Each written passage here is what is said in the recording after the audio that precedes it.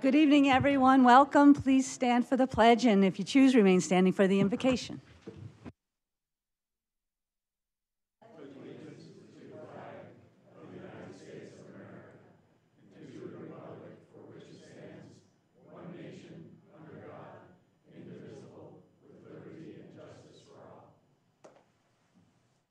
Thank you. Pastor Jake Rogers from Generation. Hi. God, Lord, we just pray that you would just bless this meeting, that you would give wisdom and guidance as these leaders, God, lead our town, that they would have the wisdom and guidance needed to put us in the direction that we need to continue to go, God, and that you would just use this town in a great way. We thank you. Bless this time. Amen. Thank you. Roll call, please. Mayor Dickey. Here. Vice Mayor Calavianakis. Here. Councilmember Friedel. Present. Councilmember McMahon. Here. Councilmember Grisbowski. Present. Councilmember Toth. Present. Councilmember Skillicorn. Here. Anyone wishing to address the council regarding items listed on the agenda or under call to the public should fill out a request a comment card located in the back of the council chambers and hand it to the town clerk prior to consideration of that item. When your name is called, please approach the podium, speak into the microphone, and state your name for the public record. Please limit your comments to 3 minutes. It is the policy of the mayor and the town council to not comment on items brought forth under call to the public. However, staff can be directed to report back to the council at a future date or to schedule items raised for a future council agenda. Thank you, Linda. We start with our reports by our town manager and council members. Rachel? Great. Thank you, Mayor. Good evening, everybody. I just had 2 really quick updates. One is to recognize and thank our staff and all of our volunteers that were part of our volunteer reception last week. I know a number of our council were there. It was a great event. We had a couple hundred folks there where all of our town volunteers are honored, and then a number of volunteers are recognized as our standouts for the year. Thank you to Kim, Anita, and Renee and our staff that put the event on, but most of all, thank you to all of our volunteers that support us day in and day out. Secondly, I did want to mention that this weekend, this Saturday, is our Music Fest down at Fountain Park.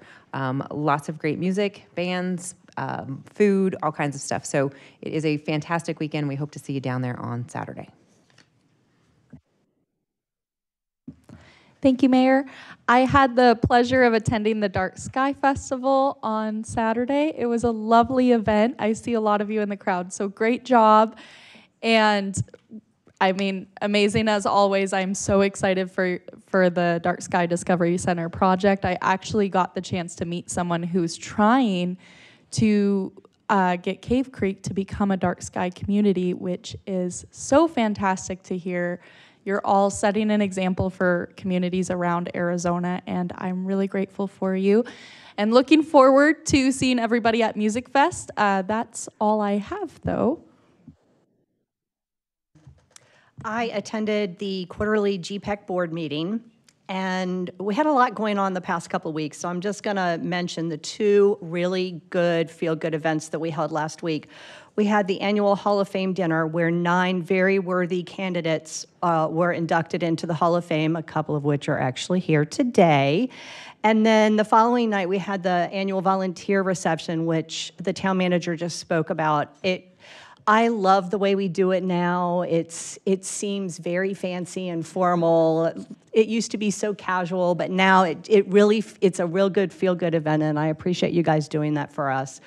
The volunteer reception is for people that help out at the community events, people like the crisis team, they give a lift folks. We have a lot of volunteer opportunities that the town does in general, where the Hall of Fame is a little bit more than just being a town volunteer. So that's why it's important to hold both of these things.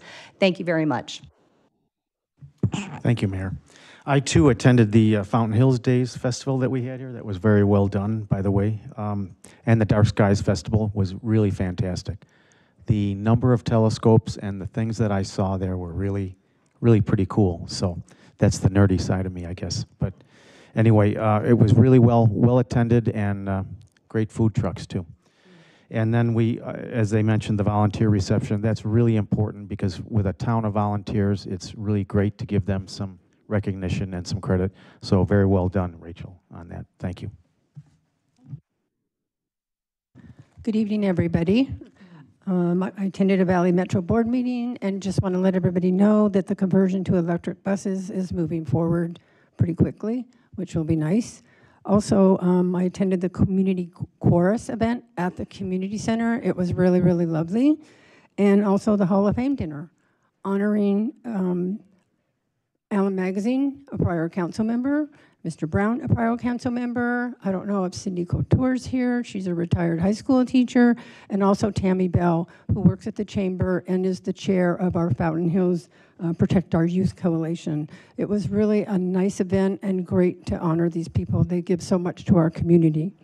Also, the town's volunteer reception, that was really well done. Kim did a great job, and it was really nice to see all the volunteers get recognized. And in fact, I believe our ratio of volunteers in town to our population is the highest in the valley. I mean, I don't think any other town has as many dedicated proactive volunteers as we do. So thank you for all your service, you guys. We appreciate it.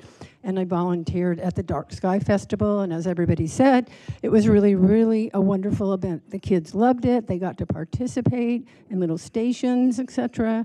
I think, I don't know, Debbie Miller knows, but I think there were a couple thousand people there. I mean, we had a lot of people there. It was really, really great and well done.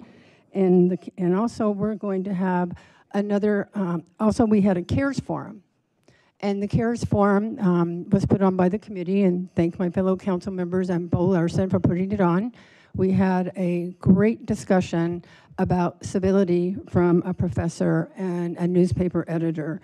And it was really, really nice. And contrary to some of the disrespectful remarks that were made about the town putting on this event, it was the largest attended forum thus far. And that says something. Also, the Dementia Friendly Town Committee is putting on a taking care of yourself, care for the dementia caregiver. It's going to be at the community center on April 8th. It's free. We're going to have a lot of information, some great speakers. I put flyers on the back table, and I hope you guys will attend. So thank you.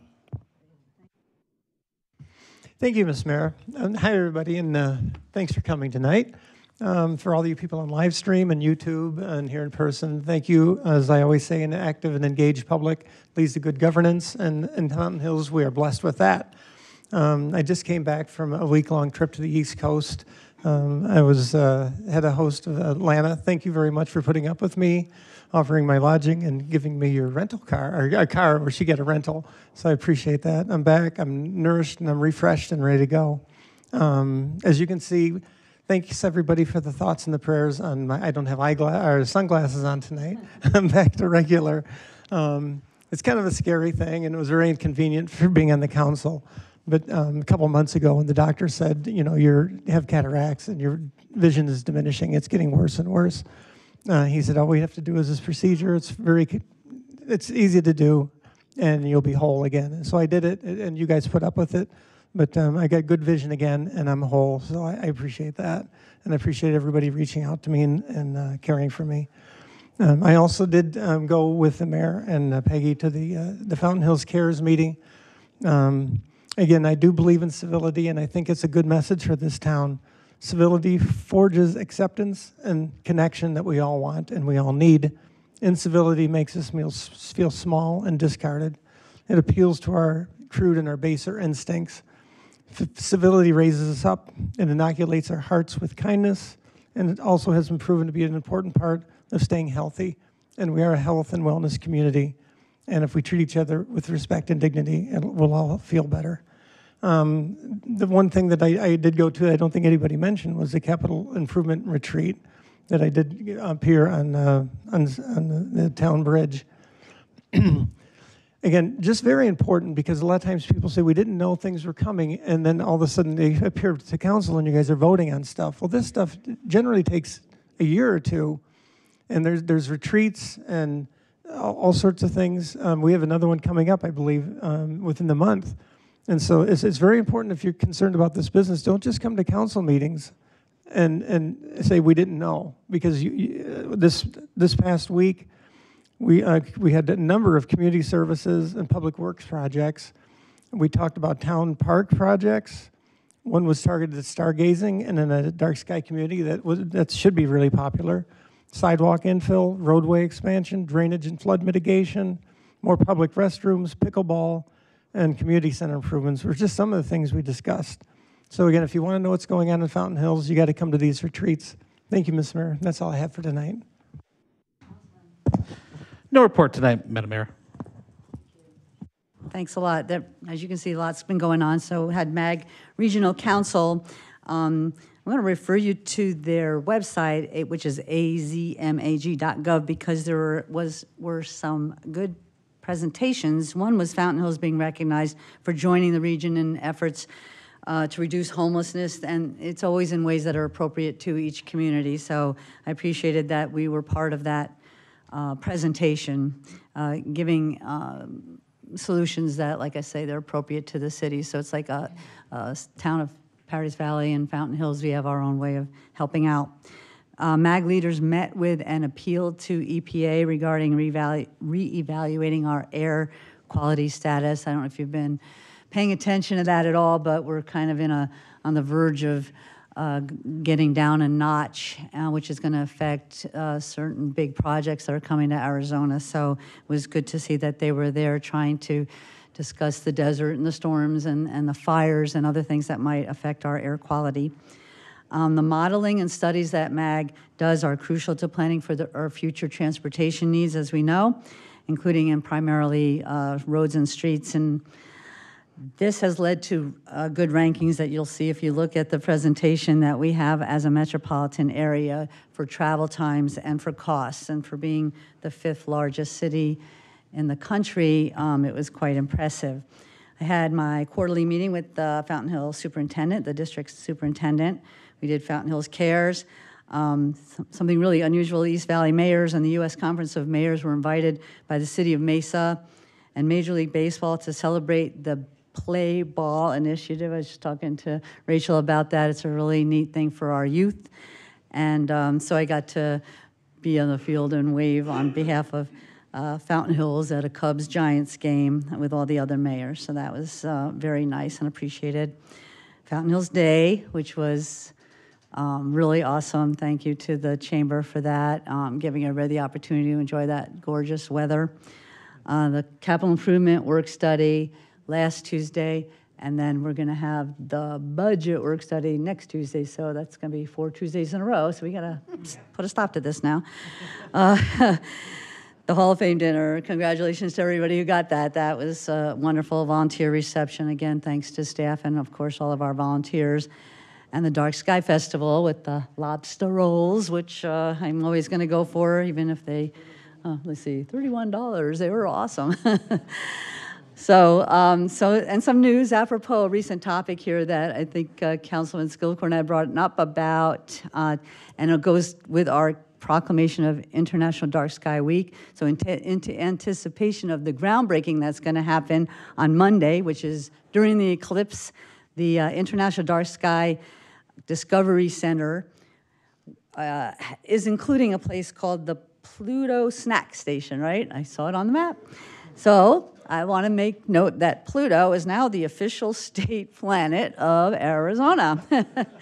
So while many believe that it is a dwarf planet, and I know somebody was kind of challenging this, actually some in the community still look at it as a planet. And the reason it's important to Arizona, it was first discovered at Lowell Observatory in Flagstaff in 1930. So that will lead me right into the proclamations, which I have 2 things to do here. We're going to present the Fountain Hills Dark Sky Associations, I think Vicki and Joe and whoever else wants to come up with board members for International Dark Sky Week. And then we'll immediately go into presenting the Citizens Streets Advisory Committee. They received special recognition at the volunteer dinner and at the reception, and this is for all of their work, many, many months of work distilling the data that we did get from the IMS report, which is get you cross-eyed if you look at that a little too long, and these guys put it in English for us. So we're coming up with a comprehensive plan that they will have options that the council will be able to consider, but their labors are done for now. So I'm going to come down and we'll do, first we're going to do the dark sky. So if you all want to meet me down there, I'll present it.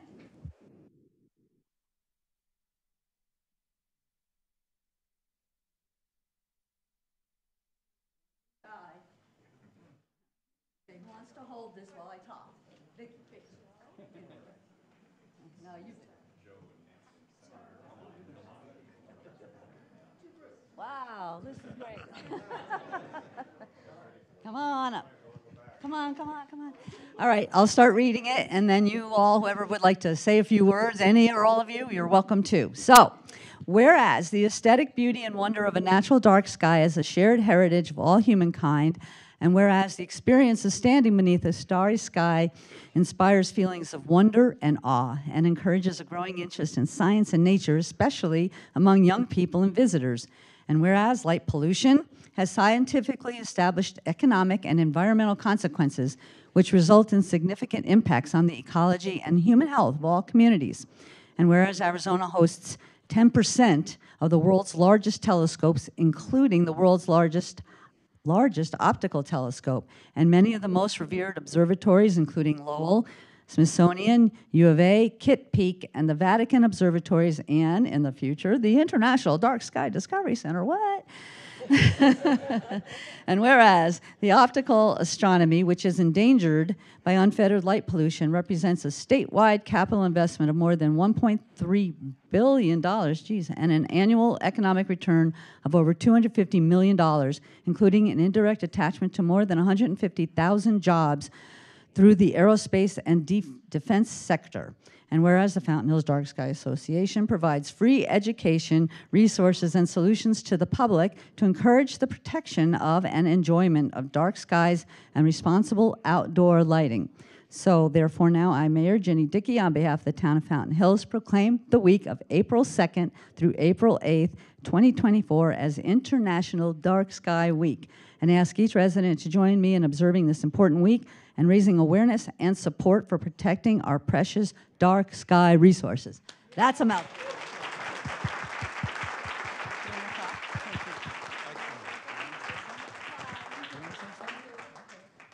Well, thank you. We appreciate that, and of course, we're so excited about what's going on. We just had a great festival, as you know. We have another major event coming up next Monday, the groundbreaking. We already have confirmed attendees from the governor's office, from Senator Kelly's office, Senator Sinema's office, Chris Camacho, CEO of the Greater Phoenix Economic Council. The list goes on, and it's going to be a big event. We've been getting publicity throughout the Phoenix area. I just hope half of Phoenix doesn't show up, but it's going to be a great time. Yeah, and I wanted to really just thank all of the current council, mayor, and past council members and mayor that you guys have been so supportive of our efforts here in Fountain Hills since day one. And we're super appreciative of that, and our community thanks you. Thank you. Thank you so much.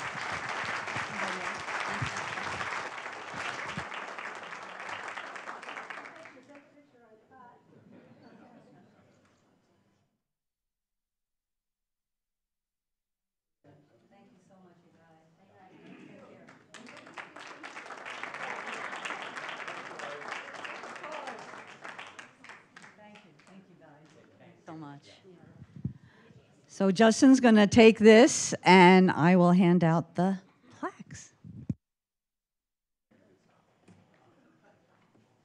Madam Mayor and council members, I thank you for the opportunity. This is the second time in recent days I've had the honor of recognizing this group of volunteers. Excuse me. The Fountain Hills Advisory Streets Committee stands out as a beacon of the community involvement and dedication to the betterment of our town's infrastructure. They were formed in 2021.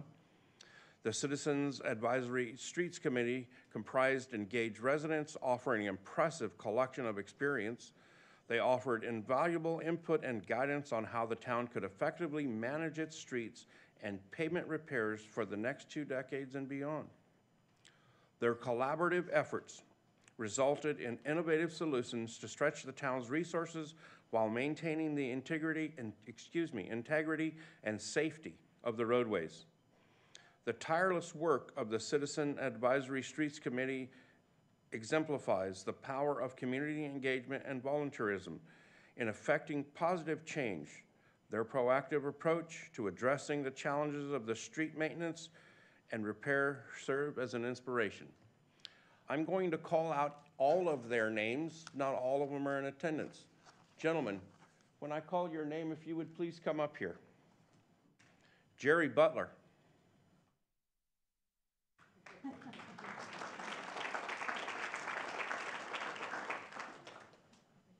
Kim Consello.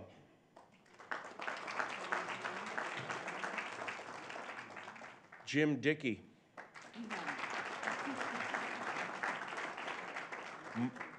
Mark Graham.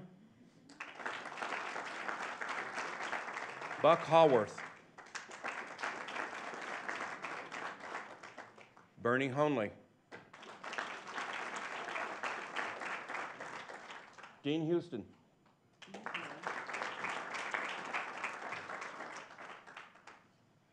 Jeffrey Allen Kerr.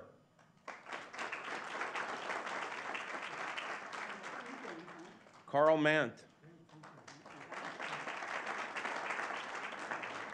Joe Mueller.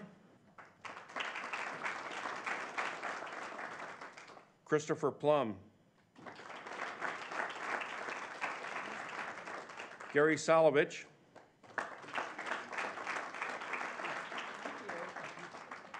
Greg Dudash and George Mitchell.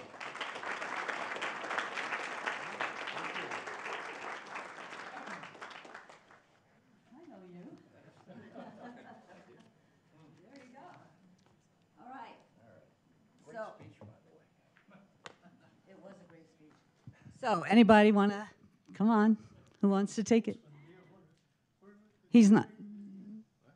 Who wants to be the one to say hello? There you go.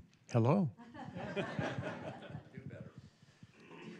As our Public Works Director commented at the beginning of this, yes, the committee put in a lot of hours, and I think we have come up with a program unlike many times before, at least 3 times before, where this has been addressed. We tried to take a different approach this time because the ones that have been tried twice before haven't worked. So hopefully this one will take the community forward and we'll have better streets in the near future. Thank you.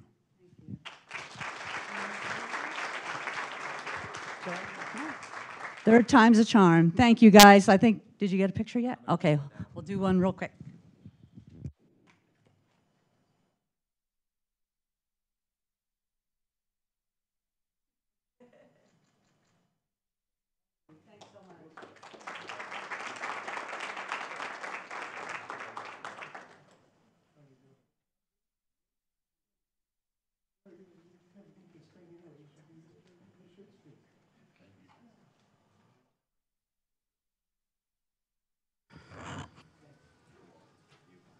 Thank you all very much. We have some presentations tonight. Our first one is from Cox Communication, and Jamie Boyett is here. I don't know if Rachel had anything to say or if you'd like to come Actually, on I think up. Bo's going to do our introduction for us tonight. Thank you. I'm everywhere today.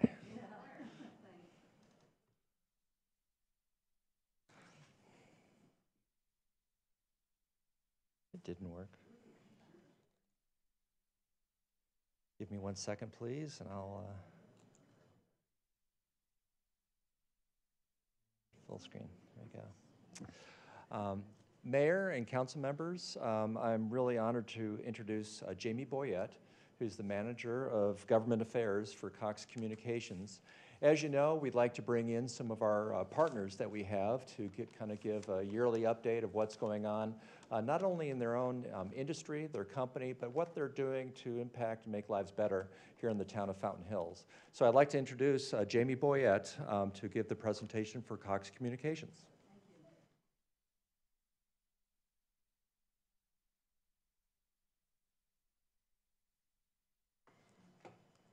right. Hi, Mayor, members of the council. My name is Jamie Boyett. I'm the manager of government affairs for Cox Communications in the Phoenix metro area. I appreciate you guys allowing me to be here tonight to give you a little overview of Cox and what we're up to. So just to give you guys a little bit of history, Cox Communications is part of Cox Enterprises.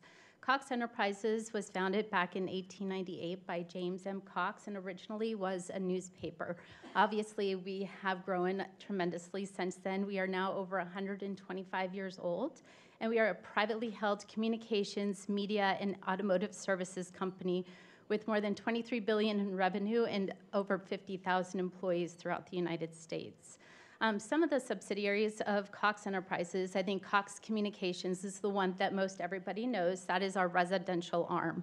So that, on the residential side, we provide video, voice, and data products to residents within the town of Fountain Hills. We also have a Cox business arm that provides business services to small, medium, and large companies. Again, they provide data, phone, video, cloud services, and many other things that your businesses may need to operate on a daily basis. We also have Cox Media. Cox Media is our advertising arm, so they are able to assist, again, small, medium, and large businesses, government entities, and individuals with any advertising needs they may need. They can go speak to our Cox advertising, our Cox Media folks. They can help them come up with a plan and help them execute that. We also have Cox Automotive. Under Cox Automotive, we have consumer-facing businesses like Autotrader.com, Kelly Blue Book, and Mannheim Auctions. Another thing that we just acquired is Cox Farms. So Cox is also looking to get into sustainable farming as well. So that is greenhouses where you can grow produce and stuff like that. So here in Arizona, Cox generates $5.5 billion in total economic activity in Arizona each year. We also contribute to vital state and local government programs in Arizona, generating over $84 million in property taxes, sales, and gross receipts and other fees annually. We support over 14,000 jobs here within the state of Arizona, and we have enough fiber and coaxial infrastructure in the state to wrap around the entire globe. From a social impact, Cox is proud to be a longstanding and integral part of nearly 40 communities in Arizona, 4 counties, 3 military bases, and 2 of the state's colleges, state universities here. We have demonstrated an annual community investment to Arizona by providing cash, grants, and in-kind contributions of nearly $33 million. Some of those are UMOM New Day Centers, Habitat for Humanity, Boys and Girls Clubs of the Valley, Chicanas por la Casa, and many, many other organizations that our employees help. We have a Cox Charities Foundation, which our employees contribute to on a yearly basis. Those employees also determine who those funds go to nonprofit organizations as well. In Fountain Hills, residents have the opportunity to get internet, video, and voice services through Cox Communications. As I mentioned, we're a broadband communications and entertainment company that provides those advanced services over our own nationwide IP network. We're committed to creating meaningful moments of human connection through broadband applications and services. Cox is also dedicated to ensuring digital equity for all households in our communities. The digital divide prevents people from gaining access to the internet, information, and resources they need to prosper, which is why we'll continue our 10+ year commitment to providing low-cost services to low-income families in our communities. Right now, we do have 2 digital equity programs that are available to residents today.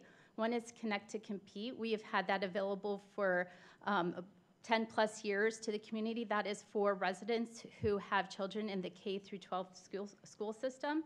If they are on the free or reduced lunch program, they qualify for that program. It provides them 100 megabits of download, free Wi-Fi modem. There is no contract associated with this as well.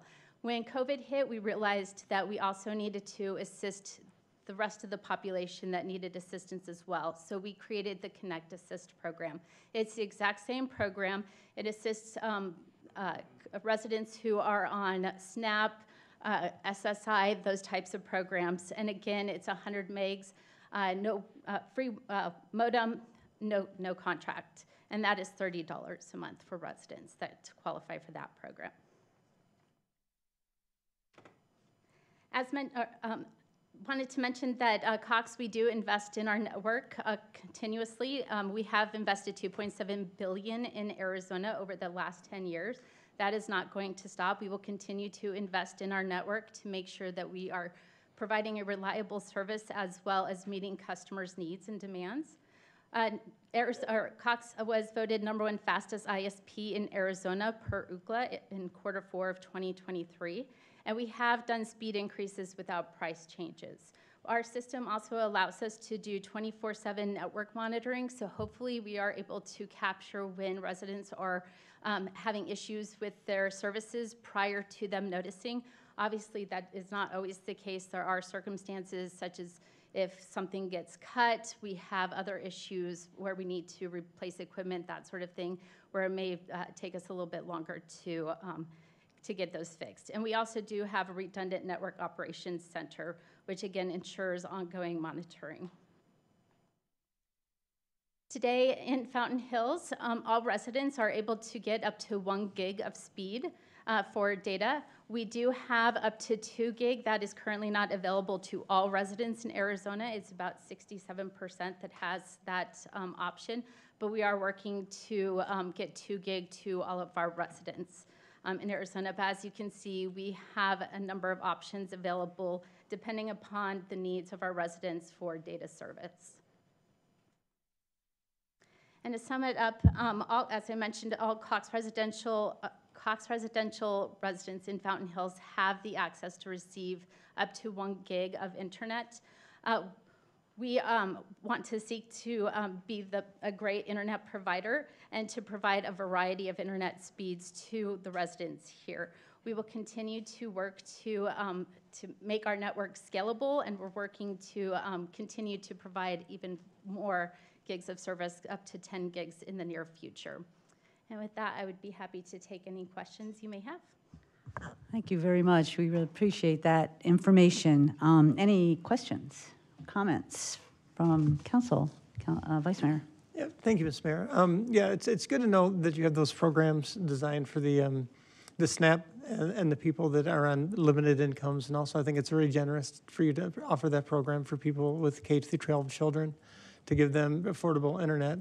I think that that's a key to the future, I think, of this whole country, is to provide internet services and connectivity with the youth. And that's a way to really help. So I really appreciate what you guys are doing there. And if you ever come up with a program for underpaid town council people, please send me an email. Will do. Thank you. Thank you. I know this wasn't the focus of the presentation, but I'm really interested in the Cox farming thing. Do you know where I could go to learn more about that program? I'm very curious. Yes, I will send you information about that. You're welcome. Well, thank you. I know that you remind me of old school corporate partners who give back to the communities, and you came through so much in the pandemic. But my really important question that now I don't have to answer anymore is, are you going to cover the Diamondbacks games? And yes, you came through on opening day, so real happy about that. 34. Channel 34, yep. So rather than ask that more vital sports questions, I will make sure anybody else has any questions. No? Thank you. We appreciate you coming out, and we also know that you're available if we ever need you. So thank you very much. Thank you very much. We have another presentation, and this is going to be by our chief about our first quarter update upon the fire department. So is there any introduction to that? I don't think any introduction is needed other than come on down, Chief Ott. No, that is not. I'm your PIO. Do you have a slideshow? Did I make you anything? Yeah, you didn't make me anything. And every good chief will tell you they need a good PIO, and Bo's doing an outstanding job. So, good evening, Madam Mayor and Council. I am pleased to be here. We are 90 days old, so in a couple days, but I could make it like the Academy Awards and stand up here and thank everybody that's helped us get to this point, but that would take all night, and Larry's told me that I only have 5 minutes, so I'll try to hit the highlights. But we did have a lot of people involved all the way around the valley, including everybody on the dais, previous members that had been on the dais, and the supporting chiefs from all the neighboring fire departments have all been a huge part in us getting to where we're at today at this point. And 90 days might seem like a long time. To me, it seems like it's been 9 years, and maybe longer if we talk about how long it's been in the works. And Scott LaGreca did a huge job in getting us to where we are today. So we went live January 1st, 2024, but we actually started our transition through the Mesa Regional Dispatch Center on December 12th. And since that date, we've had 1,534 total number of event calls in Fountain Hills. And comparative to last year for the same amount of time, we had 1,260. So we're up, fireman math, about 300 calls from what we had the previous year. I don't know that that's really more of it's just a trend in how things are going. Not necessarily reflective of the dispatch system itself. We do have a little bit better accountability of what the calls are through the new dispatch than we'd had previously. So that's helped us out a little bit. The total number of calls that we were dispatched on, which also includes calls into Scottsdale, calls to Rio Verde, calls to Fort McDowell, and some calls down on the up and down the B-line. We're a little bit higher. We went up to 1,571. We've had about 700 calls where we've had assistance, which we didn't necessarily have in the past. And some of that assistance is coming from AMR with an ambulance response that's not AMBO 341 that's stationed up here all the time. It would be another AMR ambulance that's either moving up or coming because we need additional ambulances. That's included in that 700 assistance calls there. It also includes the number of calls that we've gotten from Phoenix Fire, where Scottsdale Fire has assisted us on calls. It includes Rio Verde when Rio Verde comes into town, when we've called them for assistance, and both Salt River and Fort McDowell. So our partners on the Indian community side of things have been huge on getting us to this point as well. Very supportive, and as always, we can't really do what we do in Fountain Hills without the support of the Fort McDowell Yavapai Nation. So of that, I kind of went through and thought, what were our biggest surprises? And I think that it kind of goes to the amount of effort that was put into planning in the small details, that I was really kind of stumped on what big surprises were. I didn't wake up any day through the transition and go, oh, we forgot this. This is a critical point. We forgot that. There's been some minor things and we've made adjustments, but we'll continue to do that through the rest of the life of this fire department. So no real big surprises. We did do some additional things to help out. We added an additional scheduling software to kind of interface with the paycheck system that the town uses for all its employees. We are a little bit unique, not just in being firefighters, but our schedules and how that time works back and what that looks like to a payroll system. And I have to give big thanks to Dave Trimble and Jeanette and Tiffany in being able to help us get payroll processed every 2 weeks. But we went out and found this scheduling program that's really geared more towards the fire service. Dave and his staff thought that it would be a big benefit, so we went ahead and bought that. That was something that we hadn't really planned on, but it was a $4,000 addition that we thought was well worth it. And I think Dave will agree that it saves a lot of time, and it's just down to some manual input opposed to trying to mesh two systems that would never talk to each other. Kind of one of our other accomplishments that we've made so far is we have probably pretty close to 90% of the intergovernmental agreements in place that we'll need to kind of move forward. And those are mutual aid agreements with Fort McDowell, Rio Verde, Salt River, Scottsdale. We finally just signed off on that 2 weeks ago. I appreciate that. That was a big check mark off of my board as well. We also have training IGAs with the city of Glendale for their grip stick facility, and we're in the process of finalizing the IGA for training with Mesa. We have IGAs for Mesa Regional Dispatch Center for our dispatch. We have an IGA with the TRWC, which is Topaz Regional Wireless Cooperative, that is also a component of our dispatch center. We have a couple other IGAs that are slipping my mind, but I know I've got a stack of them on my desk, and I've only got a couple more to bring to you, so I appreciate your patience as we move forward with that. I think our biggest challenges that I look at moving forward will probably be along the lines of recruitment, but that's going to be years down the road. The fire service as a whole is having a challenge with recruitment.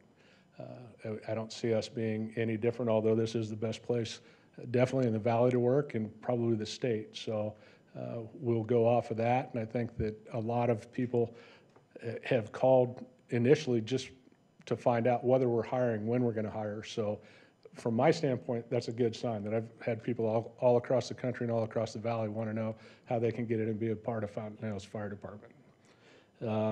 I think one of the other things moving forward will just be making sure that we can adjust to everything that happens. And there's fire departments around the valley that are decreasing the call types that they go on. And that's purely because they can't keep up with the volume of calls that they have. And they felt it's necessary to eliminate some of those call types. And I hope that we never get to that point, because that's a lack in service, and we're all about the service. I joke about us being a full service department. We'll do just about everything and anything that will benefit the residents of the town. So we look forward to another fantastic 90 days and just keep multiplying as we go. I'll be happy to answer any questions if you do. Chief, thanks very much for the orderly, smooth transition, and I think it's been pretty seamless to the residents in the town and to us up here too. So you're very detailed and organized. We appreciate that. Thank you.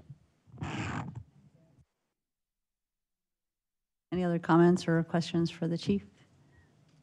No? Well, I think everybody's very grateful for the way this has worked out, and glad that we could get the agreement with Scottsdale done, and anything else that comes up, we're happy to look at and get us on the way. Do you need anything from us?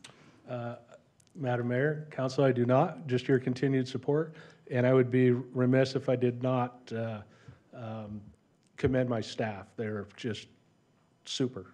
So I can't think of a better group of people to work with. So, well, thank you so much. Thanks, sir. Our next item is call to the public, which are for items that are not on the agenda. Please state your name and the city or town that you are from.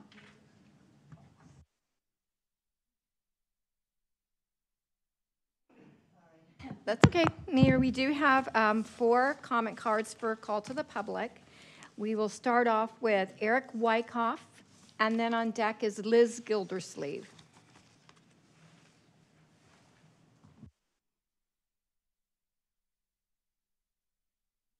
Right here. I'm going to read this to you.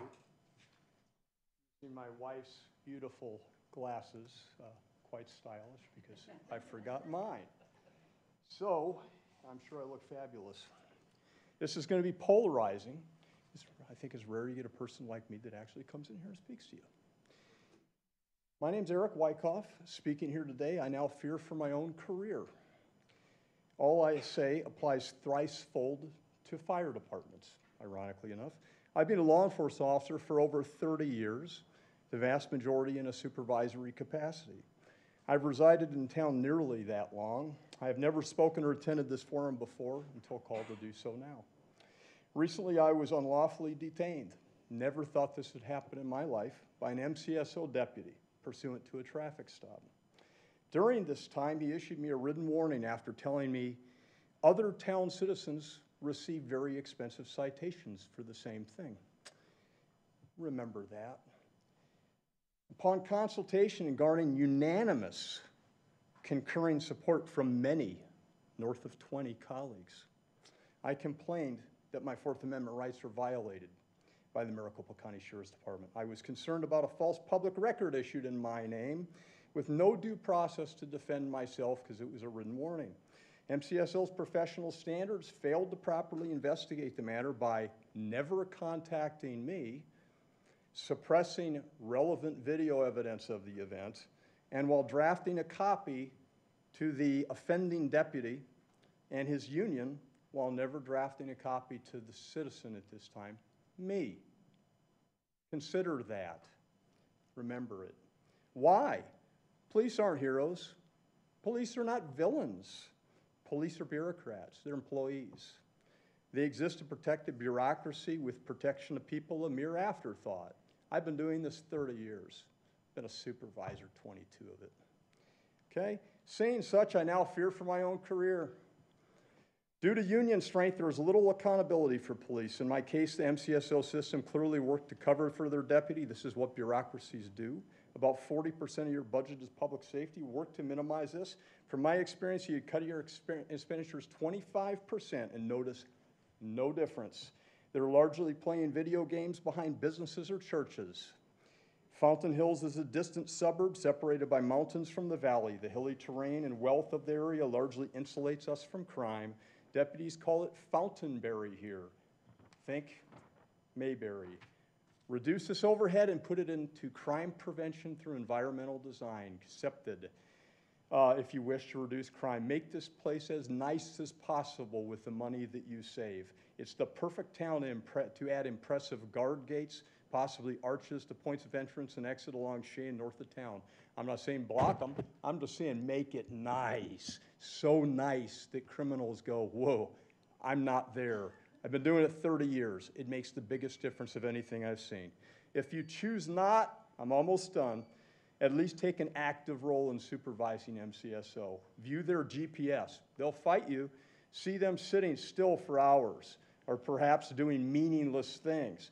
Be active. Conduct impromptu time motion studies of their activities. You may be astonished it has been allowed to develop this far. Time is up. I'm due sorry. to strong unions. Your time's up. I'm sorry. Okay. Thank you. I'm almost done. I have No, 2 no, everybody seconds. gets 3 minutes. I'm sorry, sir. Okay. We just have to be fair. Thank you. Okay, I'll send you all an email with the remaining then, okay? It had that much left. Thank you.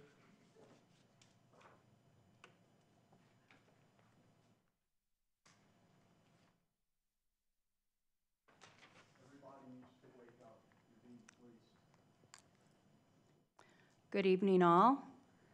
Liz Gildersleeve, Fountain Hills resident. I wanted to talk tonight about the ethics complaint that I filed last week against Councilmember Calavianakis with our town manager.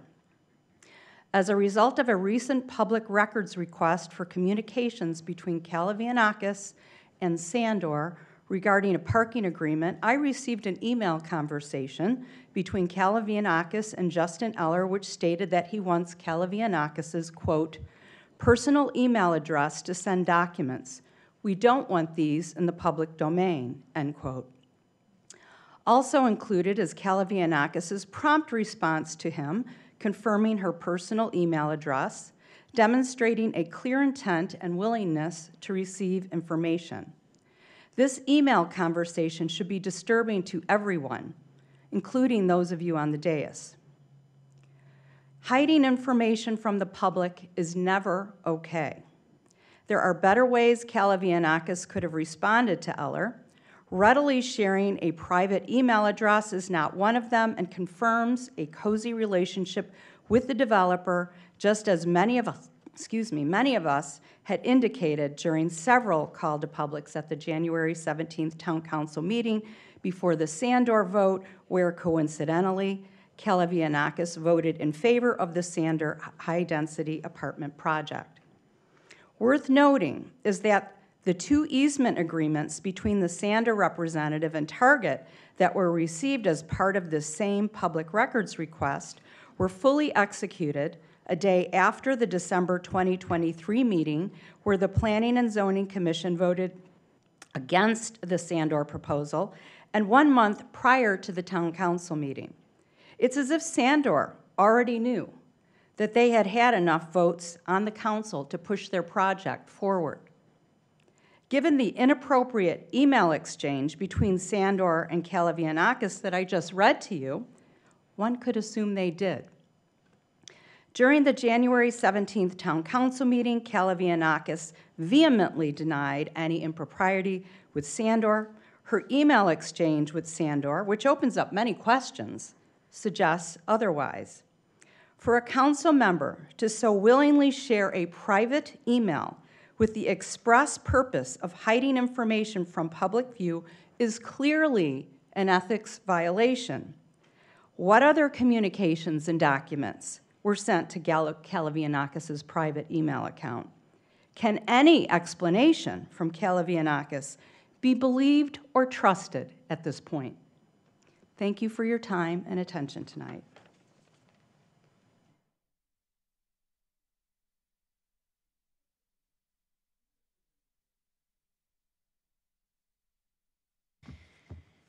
Next, we have Chris Enos, and on deck, Ed Stiza.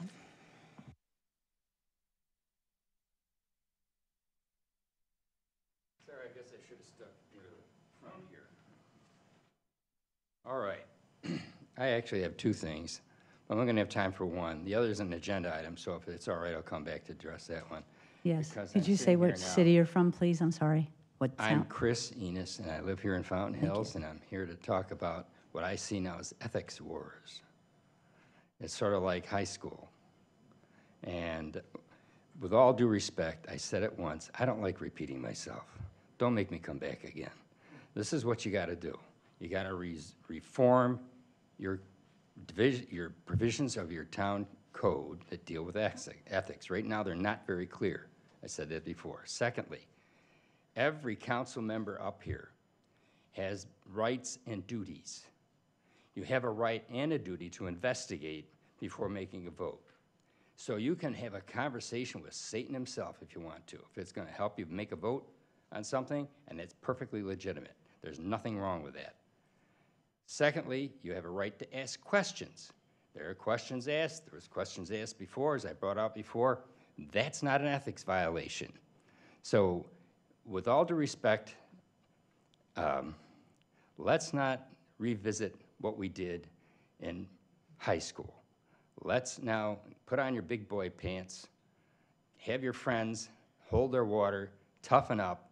This is an agenda that you have to deal with. These are real issues that you have to deal with, and we don't have time for a little name-calling between council members. And I appreciate you doing your job up here. I really do. What is it, $400 a month? It ain't worth it. What I gotta say is, I appreciate you doing your job. I hope you aren't dissuaded from continuing to try to do your job and your due diligence and asking your questions simply because some people might complain about it in public, behind your back or otherwise. So thank you for being council people. Continue to do your jobs, and let's everybody put on their big boy pants.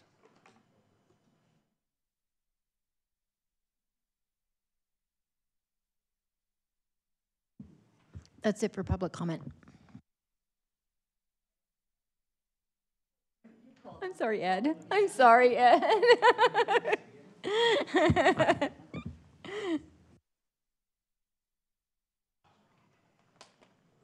Good evening, Madam Mayor, Vice Mayor, Council, and, staff, and Aaron.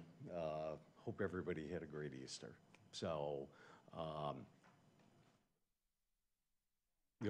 no, I should, okay. So, I was going to bring popcorn in case anybody wanted some while I was speaking. So, anyway, there's so much happening within our town right now that is absolutely embarrassing. And I, too, attended the civility meeting. And I sure hope all of you learned something from it also, the ones that attended. I think it has been, I'm kind of in shock, actually, that we don't have a public barrage of Allen Skillicorn tonight. Thank God, you know. So I think it has gotten completely out of hand. And obviously, somebody has talked to the people that are sitting right behind me that have not gotten up here today and spoke at Call to the Public. I'm absolutely grateful for that, because everything that's been said about Allen and the processes that were done were absolutely uncalled for. And it's sad. It's sad. So hopefully everybody learned something from this. I really, really hope so. I learned a few things from the civility meeting, okay? Didn't agree with everything, but one of the things I really didn't understand at the last meeting is why, Mayor Dickey, you stopped me from speaking on behalf of Allen Skillicorn. So you did, and we have all turned our cards in to speak at the last minute, and the last gentleman to speak also spoke or turned in his card right before I did at the last minute. And that allowed me, unfortunately, I made it late to the meeting, and I missed Call to the Public. But I was standing in this room and handed over my speaker card during that agenda item. So I was told I wasn't allowed to speak, and I had more than enough time to be able to do that. So, you know, a couple things on, I wish to God that we would have better communications on the projects that are going on around town. I know you had a CIP meeting, okay? But at the same token, not everybody gets to see that. I've had several questions about what's going on, and I'm pretty astute at looking at, you know, the way things are done. I have a tremendous background in design, architecture, construction, and I don't think we get enough knowledge out to the public, okay? I was gonna talk about our shade structure being pushed into the Centennial Circle, and unfortunately, I'll abide by the rules. Thank you. Just real quick, Linda, once an item starts, we don't take any more speaker cards. So once it's actually been called, correct? Correct. Thank you. Vice Mayor? Thank you, Ms. Mayor. Kind of a long story. It might take a few minutes. I might even be called a filibuster. But what Ms. Gildersleeve said has been parroted by a number of other people in our community. It's been part of what they would call an AstroTurf campaign on social media, where they called for people to file ethics charges against me early and often, as many as you can. It'll make Brenda look bad. There's been a lot of really harsh comparisons of me being the Joker. I guess they think I'm trying to kill Batman even, which I'm not trying to do. It comes from a council member that's sitting right on this dais. Because if you look at what he's called for on Allen's own page, he says something stinks in Fountain Hills. I'm talking about referendum gate, where he's comparing the referendum to Watergate and that this town is corrupt. Phony ethics sanctions, which were filed in good faith and which were upheld by an attorney that does these things. And lastly, the cover-up of developer emails. That's where it comes into me. And that's where I think people like Ms. Gildersleeve and other people have been led astray by our town council member, which they trust. They shouldn't.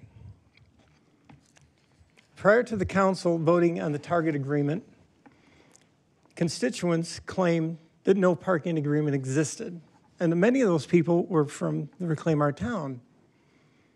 I took those concerns seriously, as well as we didn't have a fire truck that was tall enough to go to the top of the building, that the sanitation department couldn't service the building, and that the PAD and the PUD conferred more land use rights, which they did not. So regarding the parking agreement, they alleged the Sandor lied to the Planning and Zoning Committee and to our staff. To address these concerns, like any conscientious council member would do, I requested a copy of the parking agreement between Target and Sandor, which is my right. I respected the chain of leadership by requesting our town manager and attorney to obtain a copy of the agreement so I could make a fully informed vote. This is similar to what we do in the United States Coast Guard Auxiliary. We respect the chain. I did not reach out to Sandor. I had the chain reach out. I told them that my constituents were concerned this agreement didn't exist. And in order for me to vote with it, and if Sandor lied, I would be a no vote. And I even made this revelation to Jerry. My intent was like Ronald Reagan's trust but verify. The day before the vote, I received an email from a representative of the project asking if this was my personal email address, which I confirmed it was. Quickly, yes, because I get back to all my emails quickly. It's important now to know, too, that if I had been communicating and had all these communications with Sandor, then why would they even ask me if this is my correct email address? They would have already had it. They didn't. That's why they were confirming it. And I had that one communication with them. That's all. I did not quibble with them about an alternative address. My sole interest was to confirm the public that the parking agreement existed, as Sandor had agreed that it did. Regarding Mr. Eller's comment that we don't want these in the public domain, I didn't care. That wasn't my concern. My concern was, did they have the agreement or not? The very fact that he was sending it to a public official made it obvious that this could be FOIA'd, which it was on my personal email, and which I turned over when I received the FOIA request immediately. Because I wasn't hiding anything. Following that night, on January 17th, I verified the existence of the written parking agreement publicly, and more importantly, I disclosed the existence of the email promptly and publicly at the same meeting. This is fully transparent. This is how the public knows about the email to begin with. And Ms. Gildersleeve is because I said it here that the email existed. I said they sent me the email. The whole process was transparent from the beginning to the end.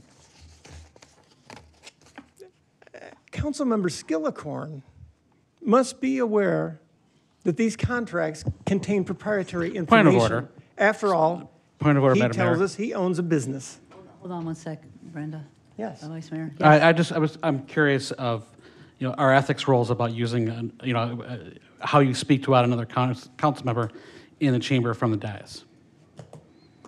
She's responding to a criticism at call to the public, and I'm allowing that.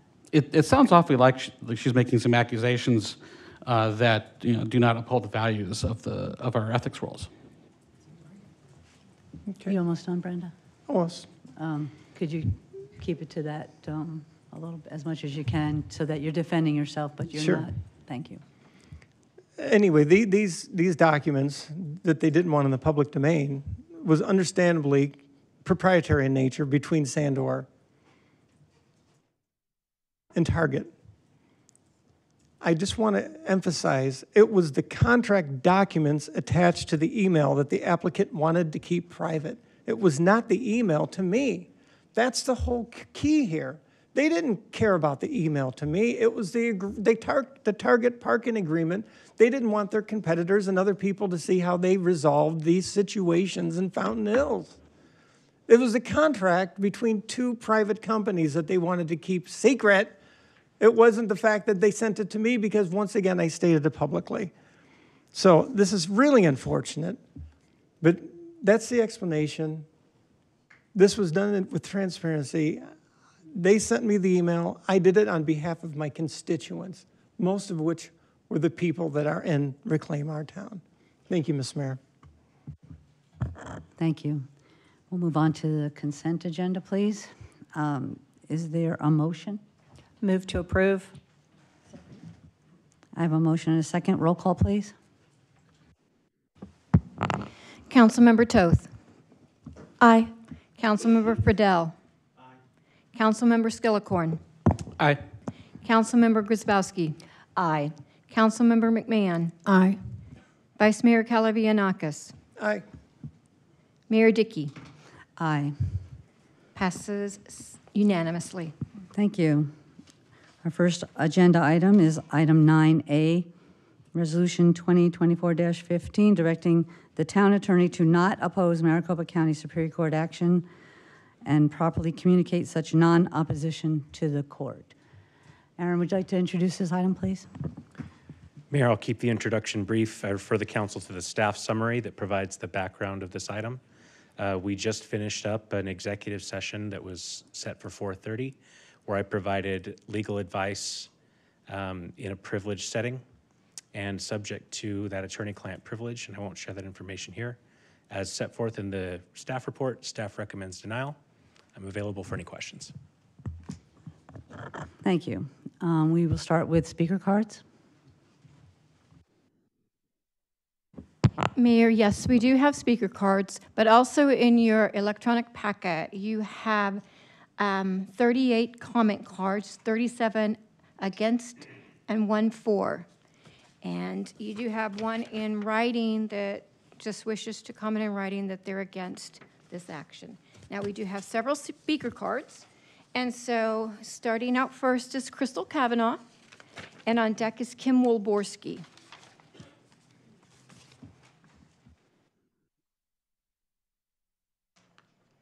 Crystal Kavanaugh, Fountain Hills. According to the staff report, the town clerk discovered that ROT included an incorrect serial number on the back of every petition sheet. Just to clarify, Reclaim Our Town did not include this small number. It was already present, almost like a form number, on the notary side when we received the hard copy petition on January 18th from the town clerk. We never said it was done maliciously or on purpose, but the cover-up stories and misinformation that have been circulated have been concerning. And for the record, we never received a flash drive. All the front page information on the petition was filled in by Reclaim Our Town. It was correct, and that is what was viewed by those who signed the single-page petitions. The back number did not impact anything at all. In fact, on tonight's executive session agenda and the regular agenda, 2 out of the 3 times the case number was listed, it was incorrect. One time it was missing an 8, the other time it was missing 2 zeros. But none of those numeric errors on the agenda will negate the discussion tonight. Mistakes do happen. With regards to the resolution, as the staff report states, it was sent to you from a member of the Republic. So let me go on the record now and say it was not Reclaim Our Town, as is the rumor, and it was not our attorney, who is Timothy Lisota. Clouding the people's understanding of this, the local Chamber of Commerce CEO sent out a very misleading email this week, misrepresenting the agenda item and reducing it down to the town is not defending their employees. And she called it an egregious ask. She opposes this resolution because the town must defend the employee, and then would you want to be employed by an organization that would not defend your actions? So she asks for people to show up and speak up. Not only is that not what this resolution states, this is an overreach of her position and an inappropriate activism on her part. I would hope this council recognizes that this resolution is about standing with the citizens of Fountain Hills. It is about recognizing that in a short time period, almost 20% of the registered voters signed petitions to get this on the November ballot and to have a say for a significant rezone. As it is, the town has not actually even been defending thus far. They're listed in the lawsuit, but it appears that the developer's attorneys are the ones doing the talking and the writing of the motions or replies. From what I have seen as a direct participant in this lawsuit, the town is letting the developer call the shots. The people should have a say. It would be most beneficial to the community that you are representing to reverse your course and take the side of the over 1,800 plus residents who simply want a voice in this rezone process in November. I am in support of the resolution, and the town should notify the court that they will not oppose the lawsuit, and they will keep counting and work for the people of Fountain Hills. Thank you. Madam Mayor, Council, staff.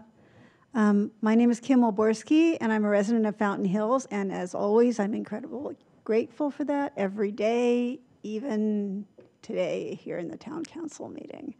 I'm speaking in favor of Resolution 2024-15, I got the numbers wrong, which directs the town attorney not to close the application for relief pending in the Maricopa County Court. If there's a legal issue that requires rewording of this resolution, I hope the council can get that done now so the resolution can be passed tonight. And I'd like to thank the council members that put it on the agenda for tonight. I was one of the citizens who helped collect the signatures for these petitions. We were able to collect enough signatures to get these measures passed in an extremely short period of time, which strongly suggests that there is a lot of support for them among the town voters. This was the first time I've collected signatures like this, so I wasn't surprised by the folks who passed by or weren't interested. After all, until I retired, that's often what I did. What surprised me was how many signers, and also folks who couldn't sign because they're snowbirds and they don't vote in Fountain Hills, thanked me effusively for doing the work, and how many started conversations, sometimes I had to cut them off, on how unhappy they were about how the town council passed the developer's request through with almost no adjustments. Many didn't want any apartments in a solely commercial industrial area without access to parks or walkable restaurants. They were concerned about the safety of the residents and/or that apartments on our busiest and fastest street and next to noisy businesses would fail and be a blot on Shea Boulevard. Many, especially those who will have the building and the view from their homes, but many others as well, were really upset about the height and size of the building. Many were worried that we would lose our only large area for commercial, especially if other apartments fill the shopping center, or that this could lead to losing our industrial area, especially if eventually enough apartment dwellers complain about the noise from the businesses nearby. Many wanted the apartments to have enough parking, which they do not have. Others were still concerned about the size of the sign that's going to be in the Target parking lot, and so on. It would be a huge mistake for the town to disallow these measures based on a clerical error, when clearly the will of the voters is to have them on the ballot. Thank you. Next, we have Barry Wolborski, and on deck, Beth Culp. Barry Wolborski, resident of Fountain Hills, frequent flyer. I'm gonna repeat what Crystal said when she started off because it's important. The petition sheet is signed by the voters on the front side, which contained the correct petition number and description. The back side of the sheet is never seen by the petition signer. It is only used by the signature gatherer to have signed and stamped by a notary stating that the gatherer did gather those signatures. In no way did the incorrect number on the back of the petition influence one voter ever. The council will vote on this issue tonight, and they will obscure the reality of the issue with pseudo-legal issues. Since the developer has spent no additional funds while awaiting the resolution of this issue, there will be no damages in a lawsuit. What I understand about lawsuits is no damages, no validity in the lawsuit. But there are two types of council members before you tonight: those who value and respect the voters, who are their constituents, and those that don't. Those who don't will give lengthy legal and emotional rationalizations for their negative vote. But there's another ballot coming this summer. That ballot is for the election of town council members and the mayor. And by this summer, all the rationalizations will be forgotten. But rest assured, those on the council who voted to disrespect the voters and stifle their right to voice their opinions in an important town issue will be well remembered.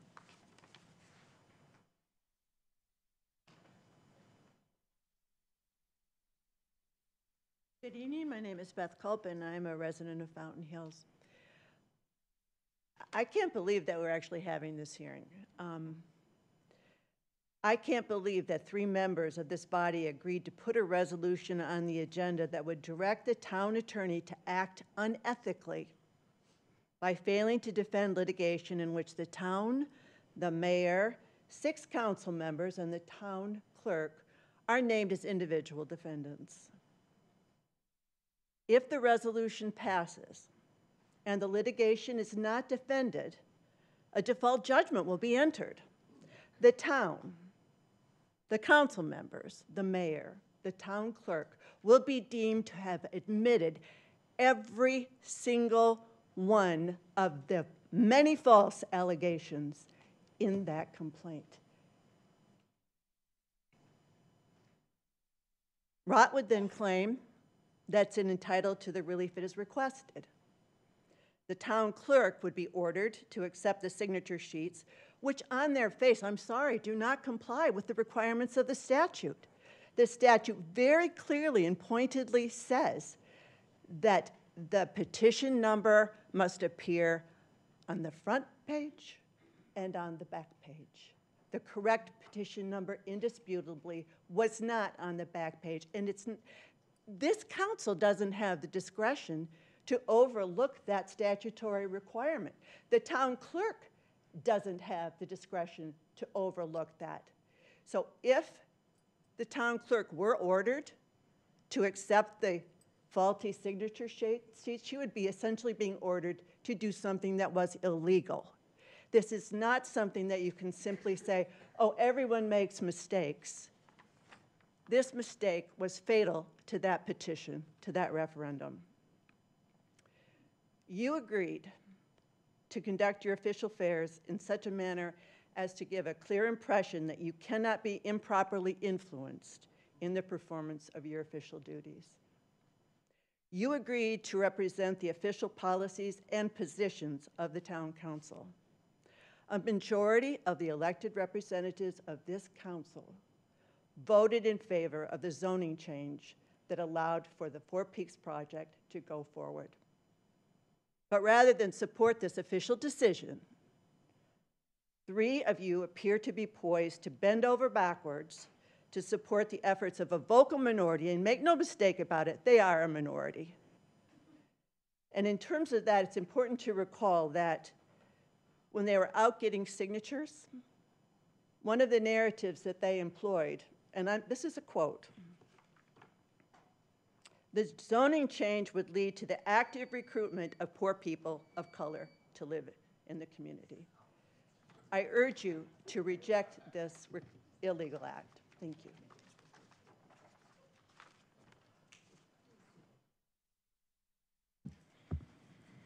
Next, we have Matthew Corrigan, and then on deck, Betsy Lavoie.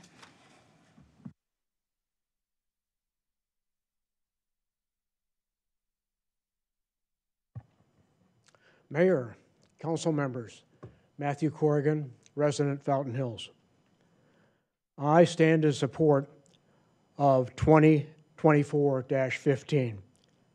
On December 15th, 1791, our American founding fathers, with great wisdom and insight and foresight, ratified the amendments to the Constitution. Amendment 1 reads this way: Congress shall make no law respecting an establishment of religion or prohibiting the free exercise thereof, or abridging the freedom of speech, or of the press, or of the people to peaceably assemble, and to petition the government for a redress of grievances. In a very short amount of time, many concerned citizens willingly offered their free volunteer time and energy to circulate a petition and petition sheets in an effort to send the rezone decision, which had been decided by 4 council members, to a ballot referendum so the voters of Fountain Hills could decide their future. Over 1,800 residents of Fountain Hills signed the petition sheets in order that their right to vote could be protected. And current zoning ordinances and the maintained ordinances which had protected the town of Fountain Hills from very high density housing in the past. Again, a member of the public, not a slim majority of the town council, sent the town a draft resolution directing the town attorney not to oppose the lawsuit. The town attorney should not oppose the lawsuit and should inform the court of this. This allows the town clerk to continue her statutory review process and forward signatures to the county recorder for verification. Not only do people have the right to be heard to express their grievances by the petition process, but that process should be allowed to go forward. Our founding fathers believed this so strongly that they included this in the First Amendment to the Constitution. We should defend this right and not oppose it. Approve Resolution 2024-15 and let the people have the right to decide this zoning future for our town of Fountain Hills. It's that important. It's an issue which should stand on principle and the Constitution, not accusations, rumor, gossip, innuendo, insult at times. We're bigger than that, I think. I hope we are. Thank you.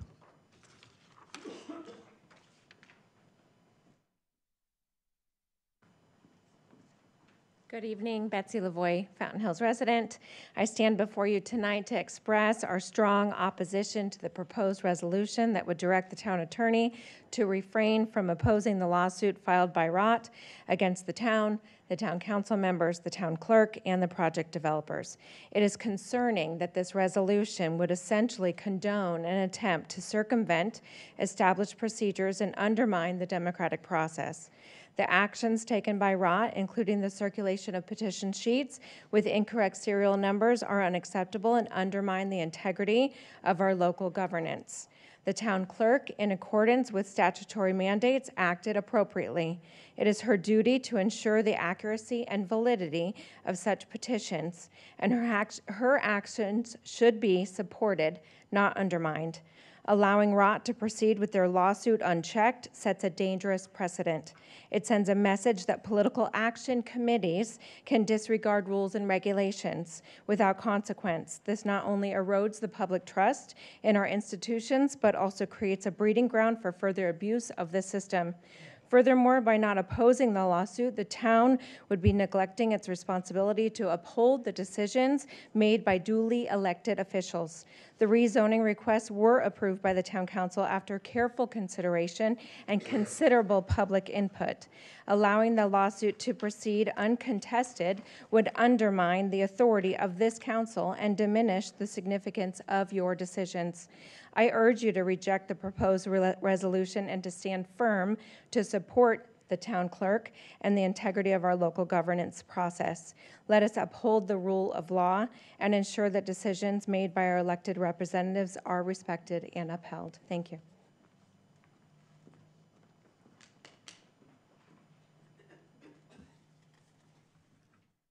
Next, we have Tammy Bell, and on deck, Chris Enos.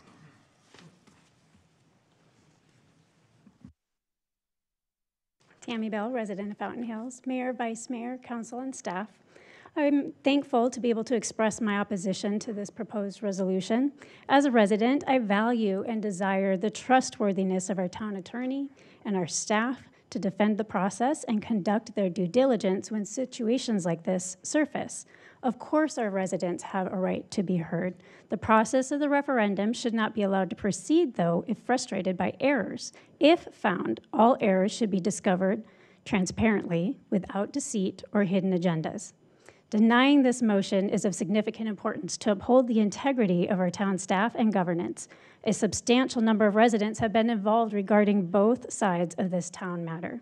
Our town staff must now be given the support and the opportunity to provide evidence and explanation to all of those concerned with this process and deemed it where she deemed referendum failure. As a resident, I want to be assured that my town attorney, the town staff, and elected officials are following proper procedures and act with complete accountability and transparency. It appears that there's discrepancies on both sides. Both Crystal stood here saying there were discrepancies, and the town clerk has said so as well. I don't understand why we would deny them the right to defend that and to be able to show the evidence that they have. So I am asking that and urging you to reject this resolution in order to defend staff and the process and allow them to display evidence for this local matter. Thank you.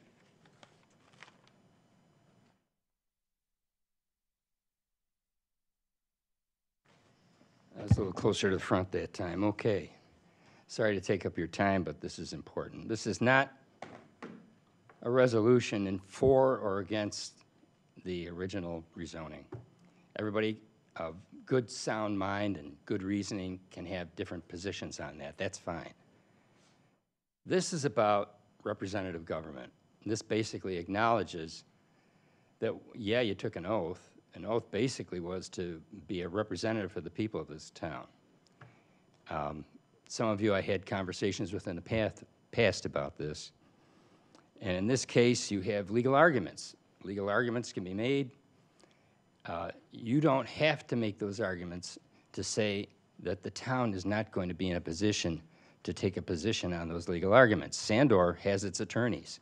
They got a lot of attorneys, well-paid ones. I've met some of them.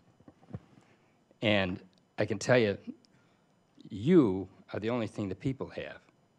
They don't have high-paid attorneys. They have you. And 1,800 people have indicated a voice that they want to say in what happens in this particular proposition. So again, you may be for it and just acknowledge, okay, we acknowledge the fact that 1,800 people really want to have a say in this, and we want to acknowledge that as well. Don't capitulate to the detriment of the town. That's not what this is about. Rather, empower your town attorney to seek a resolution, a settlement. And in that settlement, he can protect the interests of the town employees, all of whom, you're all good employees, by the way. I like every one of you.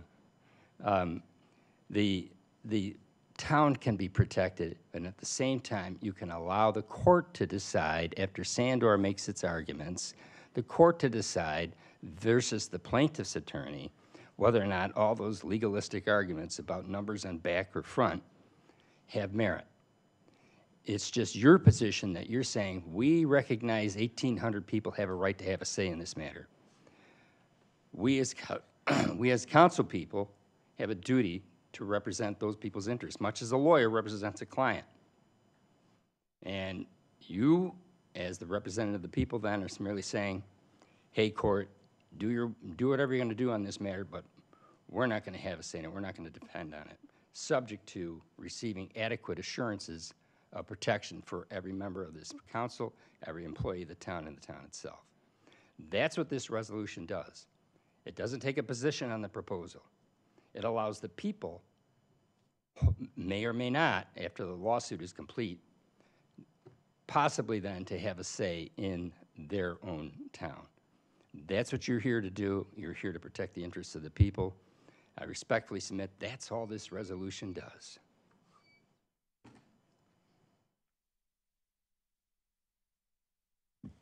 And we have one final speaker, and that's Ed Stizza.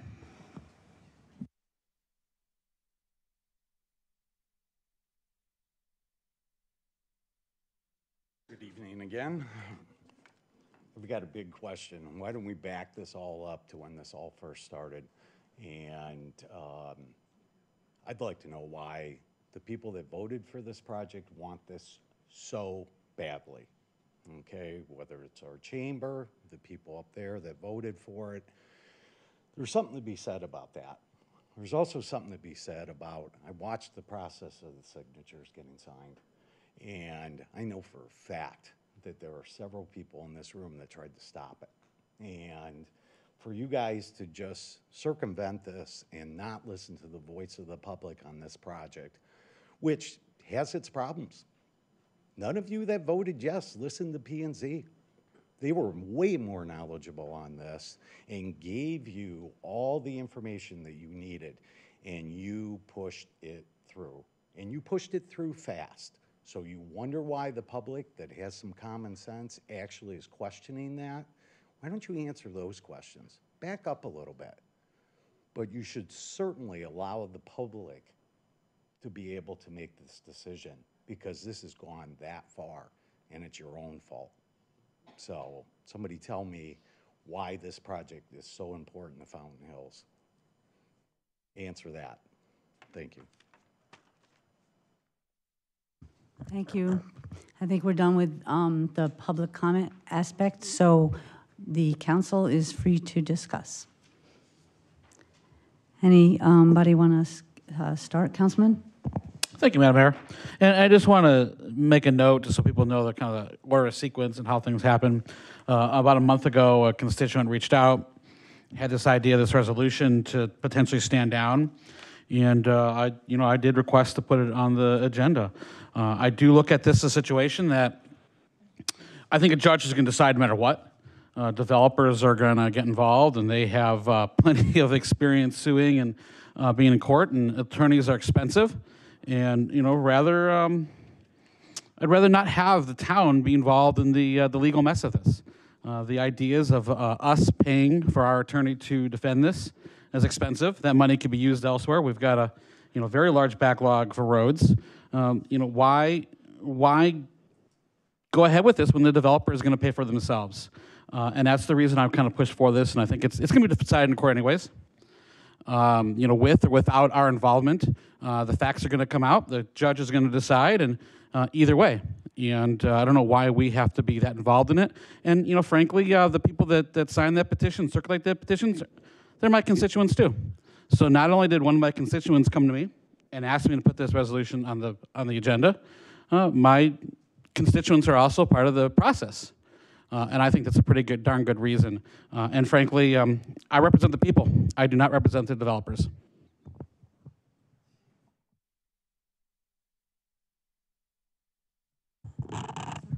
Thank you, Mayor.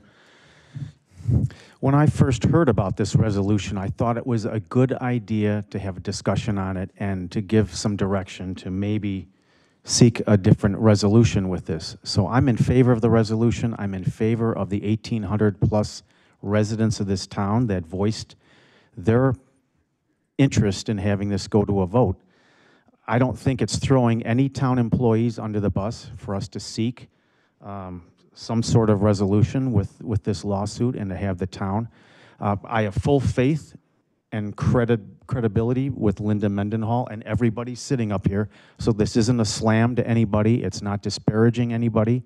But I think, and it's not a partisan thing. There were a lot of people that I know that were on the other side of where I stand that signed this petition for this thing. I wasn't involved with it. I haven't had any conversations with it, but I'm in favor of the resolution because I think it's something that we should explore and see if there's a better way to handle this. So that's all I have to say. Thank you, Mayor. Thank you, Mr. Mayor. Yeah, I'm kind of surprised this one made the agenda too. I'm a lawyer. I think everyone knows that. This country just affords people due process. That's what it affords. It doesn't guarantee outcome. It doesn't even guarantee justice. If you're going to court, don't look for justice, right, Chris? Because a lot of times you won't find it there. There's a process for handling this. We don't live in a country that has a direct democracy and that the constituents vote for every issue. We have a process that you vote for your representatives. You give them suggestions, and they have a lot of information that they use to do what they want, what they deem is in the best interest for the town. In this case, the Target Center revitalization project to revitalize that section of town is, I think, critically important to the future of Fountain Hills, that's why I voted for it. That being said, this kind of comes up every 4 years with the Electoral College too, by the way. Is it fair for a presidential election to come down to who got the more votes or who won the Electoral College? It's kind of the same principle. There are laws here. The laws direct that we shall be represented by council. Now, I've got the lawsuit here on my little phone, and if you want to break it down to its very basics, it's Reclaim Our Town versus Jenny, Brenda, Alan, Peggy, Hannah, Blue, Jerry, and Rachel. And Linda, of course. Don't forget Linda. That's what it comes down to. It's people. We're being sued because we represent the town. And I'll tell you one thing. I don't want to lay down my lawyer and say, you know what, take a break and we'll just take our chances out there. It's a process. He'll represent the town. Sandor will represent Sandor. Our interests don't always align. And that's kind of the way I look at it. Now, interestingly enough, on the resolution, it says, "will be frustrated due to what may have been an inadvertent clerical error." Like, come on, it's no big deal. It's just a little clerical error. Let's go back. That's ridiculous. Okay. To say that we're not going to get voted into office because we're respecting the law is ridiculous. It's just like the guy that came up here and said, if you issue me a speeding ticket, I'm not going to vote for you. I think that's what he said. We just follow the law here, regardless of the consequences. Now, this argument about inadvertent clerical errors, this harkens back to a couple months ago when Frank Quinn and Fountain Hills Roasters had 4 applications for signs that he wanted to build around Fountain Hills, and he got 2 of the signs in on time, and then his manager, took ill, had to be rushed to the hospital, and they didn't get the other 2 filed. And so he came to me, and I went to the mayor, and we put that on the agenda, and I asked for a hardship exception.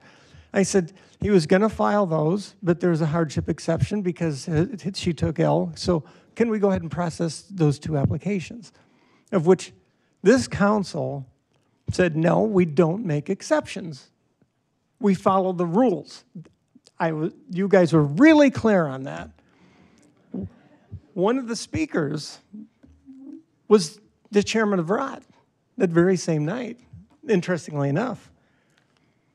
She described the process that went through planning and zoning and went to council. And then she looked at me and she said, she didn't like the exception rule of me letting Frank fill out his 2 signs. She said, if you start giving exceptions like this, where does it end? Who gets special treatment? Who does not? This is directly quoted from the transcript of that town council meeting. What's the criteria to get special exemption? How many days after the deadline is acceptable? Is it 2 days past the deadline or a month? This isn't some archaic, out-of-date ordinance on the books that hasn't been looked at in years. It was just passed in October, November, kind of like here. Would you allow me to put up a beautiful electronic orange and blue flashing Reclaim Our Town sign if I now requested it after the expiration date? I think you get my point, Crystal said.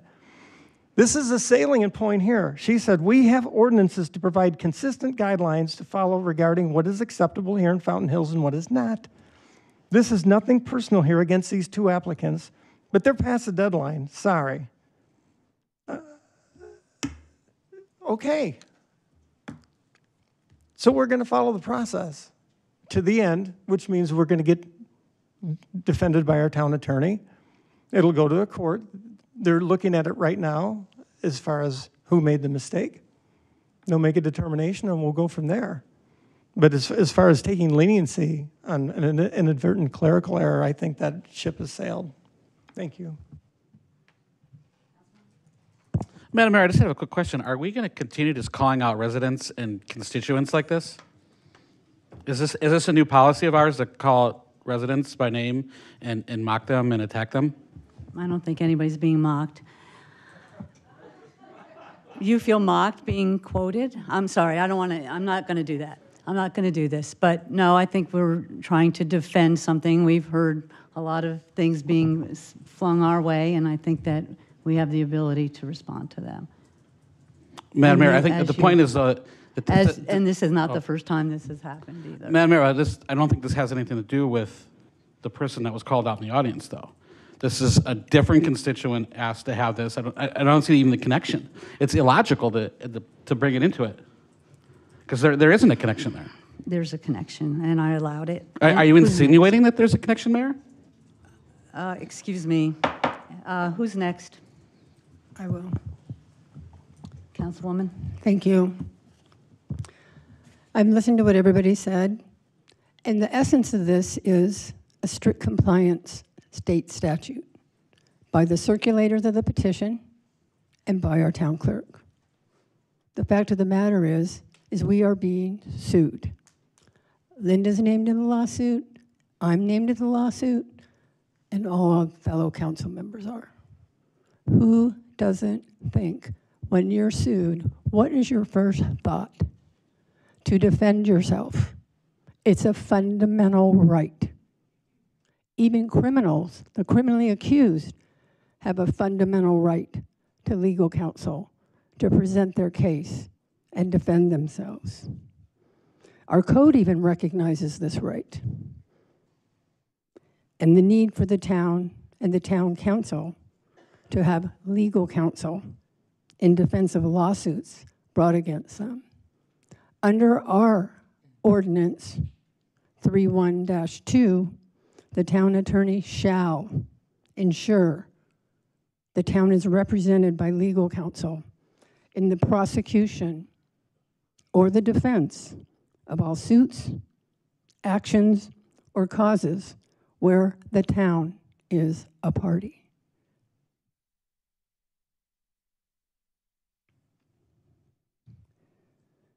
If the 3 council members who put this on the agenda choose to not be represented, that's their choice. I choose to be represented and defend myself. To not provide a legal defense for the town, to me, would expose the town to undue financial risk and send a strong message to our staff that we do not, as a governing body, support them or protect their actions as town employees in a lawsuit as mandated by our own ordinance. And to direct our town attorney to not defend us in this action, to me, would be breaking that law. This is an unfortunate lawsuit that needs to be fully adjudicated, the facts heard in a court of law, not by a default judgment for lack of just merely not defending the lawsuit. We are a party to the lawsuit, and like you, I have a right to defense, and I choose that. And I think it's unethical and inappropriate for us to consider otherwise. Thank you.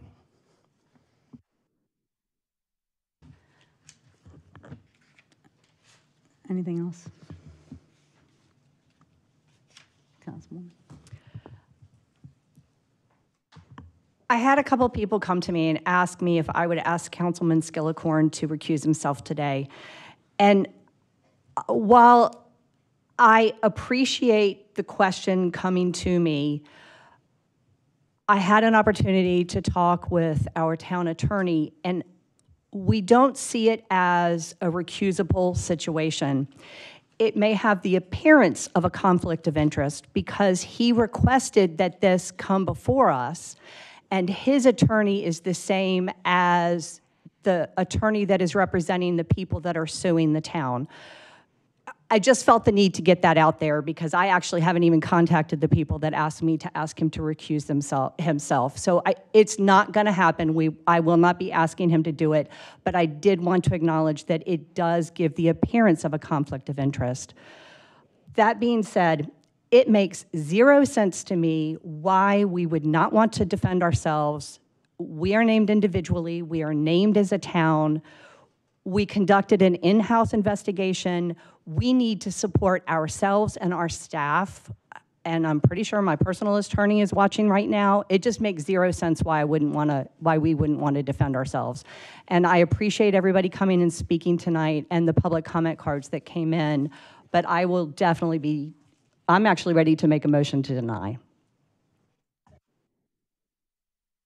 We have a motion and a second, but we can continue discussion if you'd like.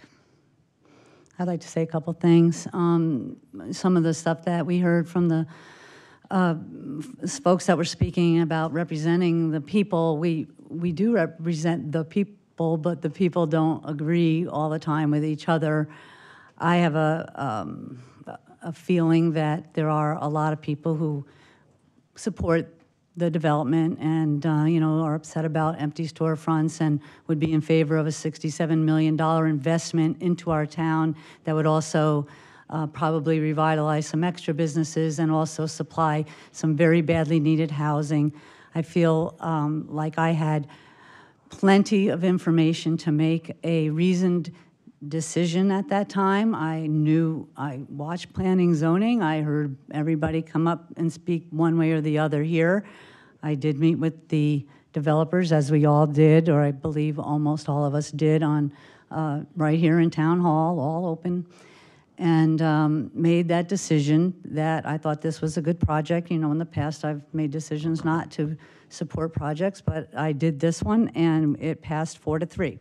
So I know we're trying to keep that part out of it, what it's about, but I also felt the need to respond to being that we don't represent the people, because the people have different opinion about this. And the people elected all of us to make decisions when times like this come. And that's the way that decision came down.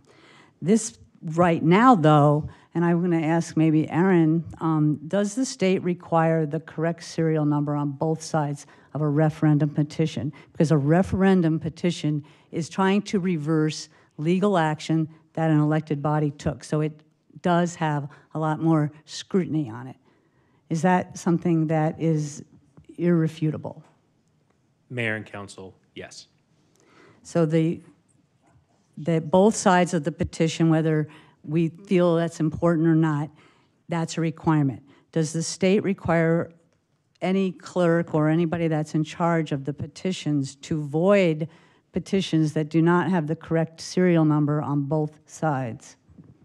Mayor and council, yes. So that's like the little minor, or the little narrow part that has nothing to do with the apartments. And that's what we're being asked to tell our clerk to send those petitions to the state or the recorder, I can't remember which, Secretary of State, with the, and again, the petitions are available, and they have one number on one side and a variety of two numbers on some of the back sides. So that's irrefutable that those petitions do not conform that way. Why would we ask anybody to forward those to the state when we know that they need to be forwarded? We will not ask, I will not ask a staff or ourselves to ignore the state statute. Clearly, this isn't about protection of free speech. Those 1,800 people absolutely had the right to want to have a say in this, but there was clearly an error.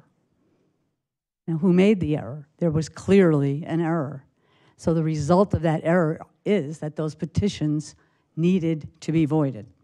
And now what we're going through is a decision to say we're going to send them anyway. I mean, it just is, it's just not something I'm willing to do.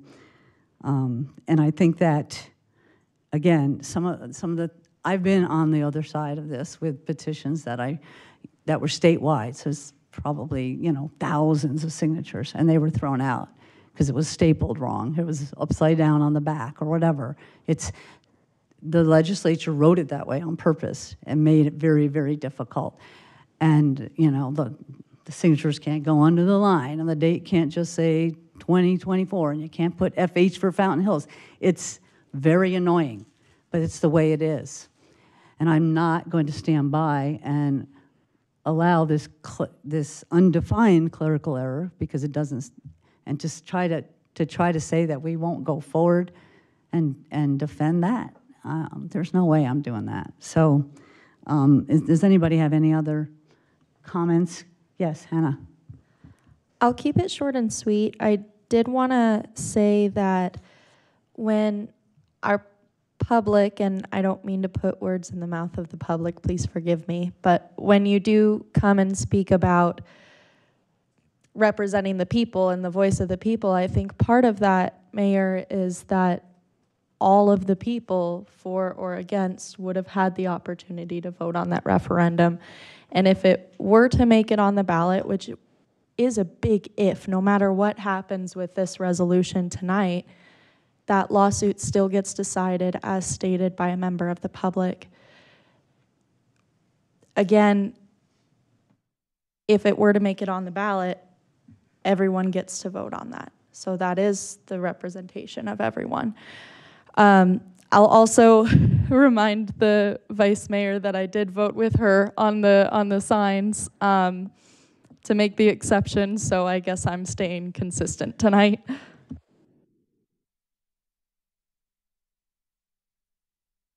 Mayor, just one more comment. I think it's been said here about by doing this resolution that we don't support the town staff. That couldn't be further from the truth. This will be adjudicated. We aren't asking for a dismissal, and it's not unethical for us to ask for some sort of other resolution. That's not unethical. That's called negotiations. For a town that's always so concerned and worried about lawsuits, like with the sober home and detox and other things that we've gone through, it's amazing to me that we don't look for a resolution on this that would step us out of this lawsuit and still protect our town staff and council. There's ways to do that, and again, it's called negotiation. So we're so concerned about lawsuits in this town on every time we turn around. We don't want to be sued. We don't want to be sued. I think it's important that we look for ways to get out of lawsuits. I don't disagree with that. So anyway, that's all I have to say. Thank you. I guess I have to just, I just don't understand how asking her to send petitions that we know are void to the Secretary of State is supporting. And you don't have to answer, but I just don't. I do see it as not supporting our staff. Councilwoman? Also, again, this is a strict compliance statute. It needs to be adjudicated in a court of law. The judge has to decide it. I don't even know for sure, but it can even be settled. It's a strict compliance statute. It's before the court. And I do see it as not supporting our staff, among other things. We have a motion and a second. Are we ready to vote? Roll call, please. And the motion is to deny. Councilmember Friedel. Nay. Councilmember Skillicorn. No to deny. Councilmember Grzybowski. Aye. Councilmember McMahon. Aye. Councilmember Toth. Nay. Vice Mayor Kalavianakis. Aye. Mayor Dickey. Aye. Thank you. It passes very much. 3 to 4. Yes, 3 4 to to 4. 3. Okay, thank you very much. Move on to our next item, which is a subdivision item regarding hillside protection and fire safety. Rachel? Just a quick introduction. John's going to walk us through this one, but this is a result of the request of Councilman Friedel, I believe. You brought this forward a while back, so this is the culmination of those efforts.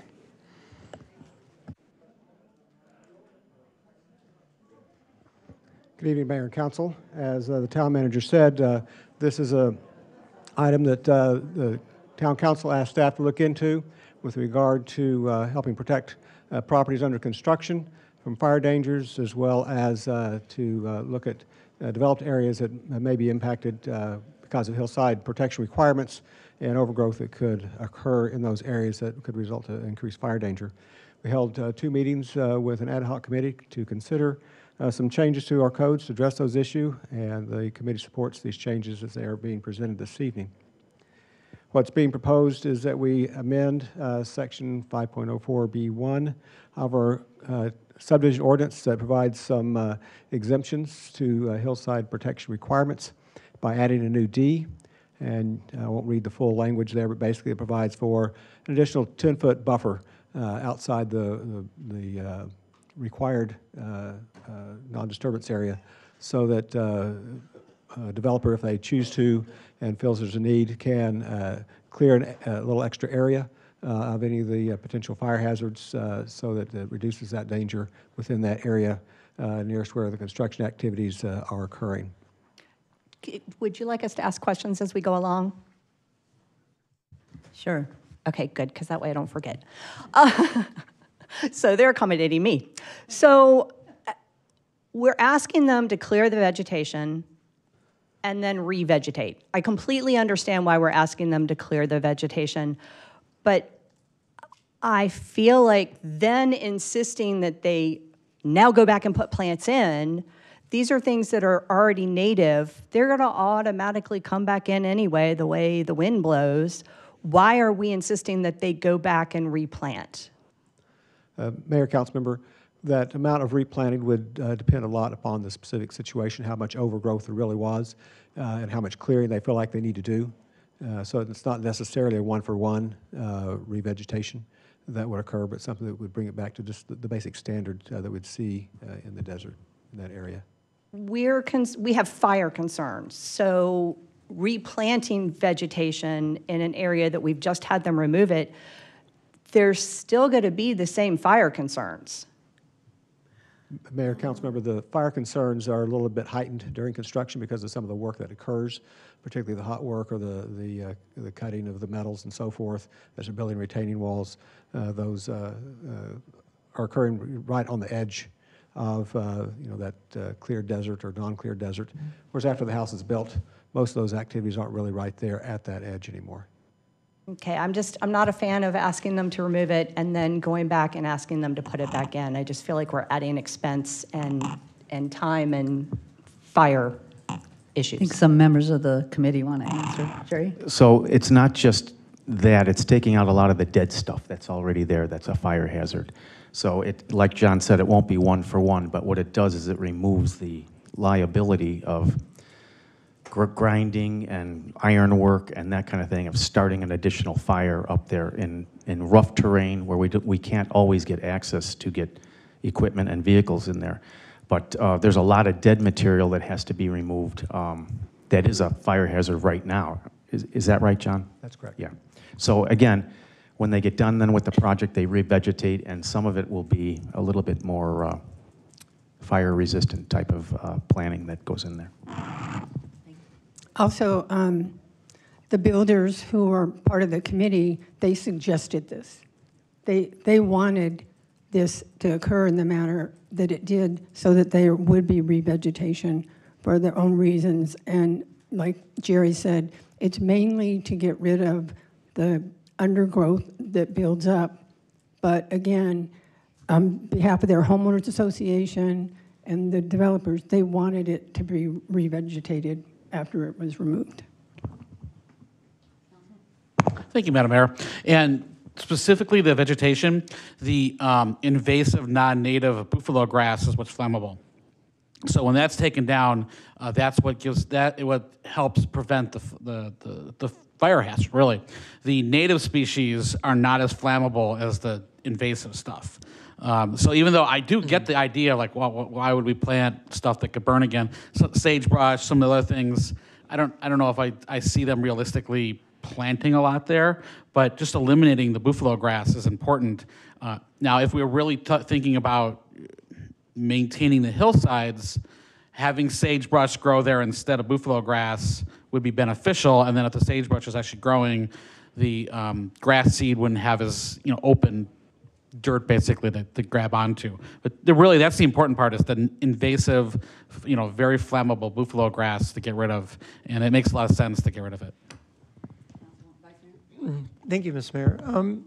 Yeah, I like this, Jerry. I think this is good public policy. Is there a way that we could do a carve-out, though, for existing plants that are indigenous, that are alive, that we don't have to take those down, but just the dead vegetation? Would that be something that you could live with?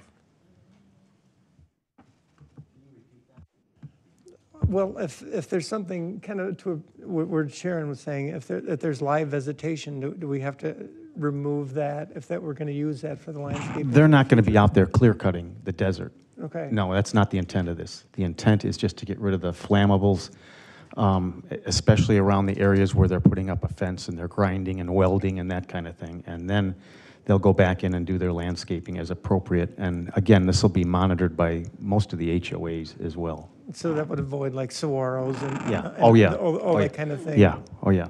Okay, I just You want to can't make touch sure. those anyway. Those are Of protected course, by the I just state. use that in the obvious example, but yeah, that makes sense. Okay. Mayor, so the other change that we are proposing is a little bit further down in the ordinance with regard to just the rest of the community that are covered by the hillside protection easements, and after construction, over a period of time, those areas can get overgrown, can get an accumulation of dead materials and so forth where some fire dangers could occur. So we're proposing to add some language, a new section H, that gives the fire marshal the opportunity to work with a homeowner that has a hillside protection easement in place to look at any fire dangers that have accumulated around their property and allow some selective clearing on their property up to 100 feet from the structure, and then get it to a state where it won't have quite the same level of danger. This doesn't, again, allow for clear cutting. It's very selective and help reduce that risk in the area. One of the concerns was brought up in the desert uplands areas as more houses get built. It becomes more concerning if a fire does occur in the area. There's more property that can be damaged, so we want to take this extra step to try to balance the desire to keep a good native desert look to the community, but still protect homes as they get built. I just see a typo in there, violation in the last line. Okay, yeah, I see that now. Thanks. And I believe that's it. Thank you very much. Yes, so I don't know if you want to kind of point out that there was a nice committee there. I don't know, Jerry, do you want to kind of take a little bit? Yeah, John was on the committee, myself, Peggy. Who else from town staff? There were a couple of. Paul Woodward, John Wesley, Peggy McMahon, David Janover, David Ott, Mike Winters, Rachel, Jerry, Peter, Brent, Michael Gant was in and out on a couple of the meetings, Steve Argo, and Dennis Brown, and Jack Wigley. So we had a good smattering of people from all over the town and people that are involved with this. So, and again, it'll be under the fire marshal, his recommendation too. So also with this, let me explain one other thing real quick, and then I'll make a motion to adopt this. Yes, okay, so let me add one other thing too. So some of these properties have got trees that are a little bit further out that are dead. Again, the fire marshal's going to recommend if those trees are a hazard or a real fire hazard, he'll recommend that they be removed, which is a new thing for this ordinance as well. Do we have any speaker cards for this item? Mayor, we do not, but we do have one written comment for you in your packet, and they are for this item. The only question I have as a prior insurance person is, have we contacted, we have a major insurance carrier that's based out of Phoenix. Have we talked to anybody from there to see if this is actually going to help with the insurance rates and with the cancellation problem that we have? Mayor, Councilmember, staff is not directly. I can address part of that. I did reach out to our state representatives because we had heard from a number of residents that the state of Arizona had been declared a fire zone or of some sort. They did some research on it and they couldn't find any truth to that. So as far as that goes, there was one major insurance carrier that did leave the state. I think it was Chubb, for whatever reason. Not sure if that was related to this or not, but we having this ordinance on the books, people can go to their insurance company and say, hey, we've taken steps in this town to minimize the effects of fire within a certain perimeter of our properties. So I think that'll be a big benefit. So again, we'll keep checking with our state reps to see if they find out anything about that declaration that was made, because we heard that some people's insurance premiums had gone up 40, 60, 80%. So we want to try and minimize that for every resident in the town, because generally speaking, their biggest asset is their property. So we want to do what we can to A, protect it, and B, make sure they can get insurance for it. With that, I'll move to adopt ordinance 24-09. Second.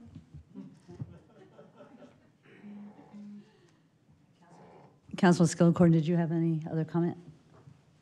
Your light was on. I finally paid attention. Oh, okay, thank you. Roll call, please. First, I need to know who won the Oh. second. Okay, all right. All right, Councilmember Skillicorn. Yes. Councilmember Grzybowski. Aye. Councilmember McMahon. Aye. Councilmember Toth. Aye. Councilmember Friedel. Aye. Vice Mayor Kalavianakis. Aye. Mayor Dickey. Aye. And thank Passes you and the unanimously. committee for all your work. Now, I told you to do the vote count, and then I keep cutting you off. But that was unanimous, so we got that one down. Our next item is wayfinding signs. Rachel? Mayor and Council, this item, the wayfinding signs, has been a very long process. Some of you were on the council when it was introduced. Some of you may be less familiar with it, so I think Justin's going to review it. But we also have Amanda here tonight. Obviously, signage and directing folks into our town, into our highlighted areas is a big discussion piece. So I know Justin has really spearheaded a lot of this, but Amanda's here to talk from the economic side if needed. With that, Justin, take us away. Madam Mayor, council members, thank you for the opportunity.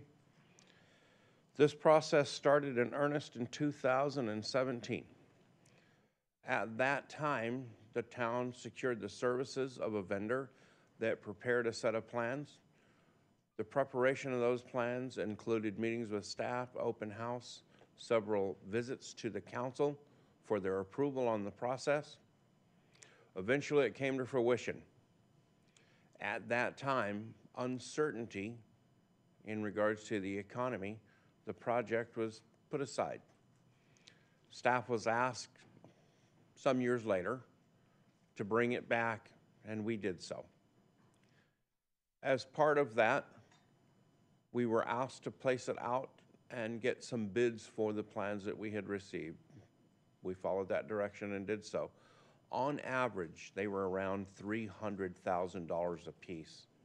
This was in 2021. At that time, again, it was decided due to uncertainty in the economy that the project would be deferred. Once again, we entered back into the foray. This time, while we were taking a look at it, we noted that the original design is really based off of California standards. In that particular case, the architect or designer prepares all the necessary documents and the concepts, but the onus for all the engineering, wind loading, and everything else is placed on the contractor that bids on it. Having discussion with the town management, we decided the best thing to do was come back to the council, ask for some funding, and have an engineering firm and a fabrication firm work on it and bring it to fruition. So now we have a complete set of documents that includes all the necessary engineering and also includes the concepts that were originally approved with a minimal amount of changes. With that, we'll get started with our little PowerPoint. Please feel free, as we're moving through here, to stop and ask questions so we can do the best we can to answer any of them that you may have. There are primarily three types of signs. The large ones known as the V10s, which are the vehicle directional primary. These are the types of signs that would go out on Shea. The V12s, which are the secondary, this would be Fountain Hills Boulevard, Saguaro, Palisades, those area. And lastly, the V15s. These are the smaller signs that would be placed on the minor collectors, major collectors, and local streets leading to one location or another. This is the V10. These are the ones that would be out on Shea. A lot of information on this slide in regards to the height. Please note that the original plans included material sizes that were not typical of the industry and required specialty sizing. When we went back and looked at it, we opted to choose readily available, off-the-shelf sizes for the sheathing. The front sheathing on this would obviously be aluminum, and the back on it was originally called for weathered steel. In this particular case, there's an option between weathered steel and or properly applied powder coating or painting, and you would have the same effect. However, the signs would not be rusty, they would appear to be. Justin, the one before this had numbers underneath. Are those the number of signs you think that we need of each type? Madam Mayor, in fact, the plan that we're showing you tonight calls for 7 of the V10s, 16 of the V12, and 17 of the V15.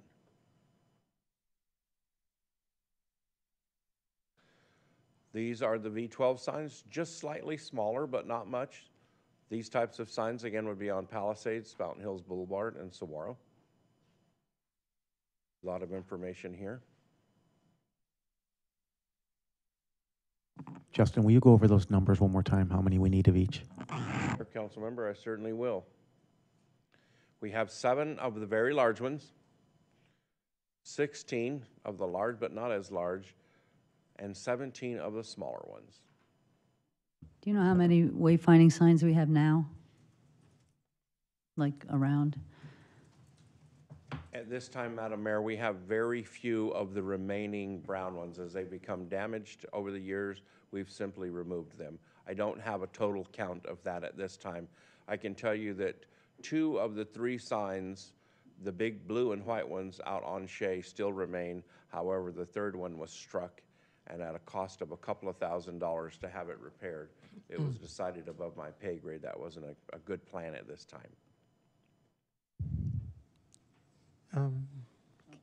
Okay, thank you, Mr. Mayor. Yeah, since we're kind of jumping ahead with questions, I just had a quick one for you. I told you I just went to the East Coast for a week, and I spent half my time looking at public restrooms and wayfinding signs because I knew we were going to be addressing this tonight. The color palette, I know you're using that. Is that going to be subject to change? Madam Mayor, Madam Vice Mayor, in fact, it is. So this was the colors originally chosen by the elected body at that time, and then revisited and agreed to again at that time. So that's why we're here tonight. We want to get your opinion not only on the color, but the location and the format. And then there's some other questions in the very end related to the town center signs. Because of rebranding, that is now known as the downtown. So we'll get some direction on that as well. I think it's important to note that any substantial change beyond what we have right here will require an amendment to the contract, and then we'll come back to council for the design changes. And again, I use substantial.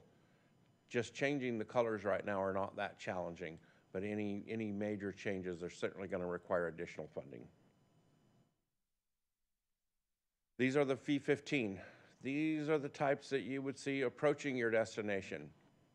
El Lago, La Montana, Parkview, Avenue of the Fountains.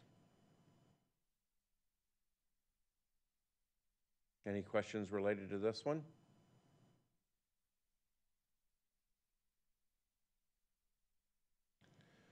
This is the destination list. So these are where these signs are directing people to, the location.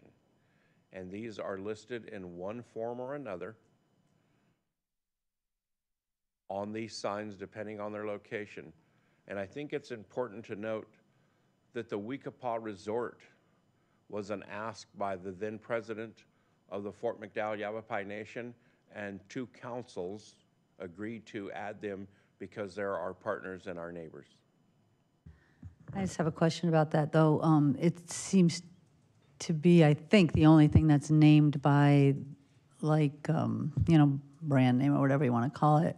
Because we have a golf course, but we don't have Desert Canyon or whatever. So I wonder, to be consistent, if there's a way to put resort casino or something like that. especially, and part of the discussion a long time ago had to do with, you know, if something changed their name or they changed owners or something, and we ended up with a sign up that said, you know, whatever. I don't want to make something up, you know, Little Cupcake Shop or something, and then they turned it into a different name. So I wondered about just saying resort casino golf course or something like that, rather than the actual name.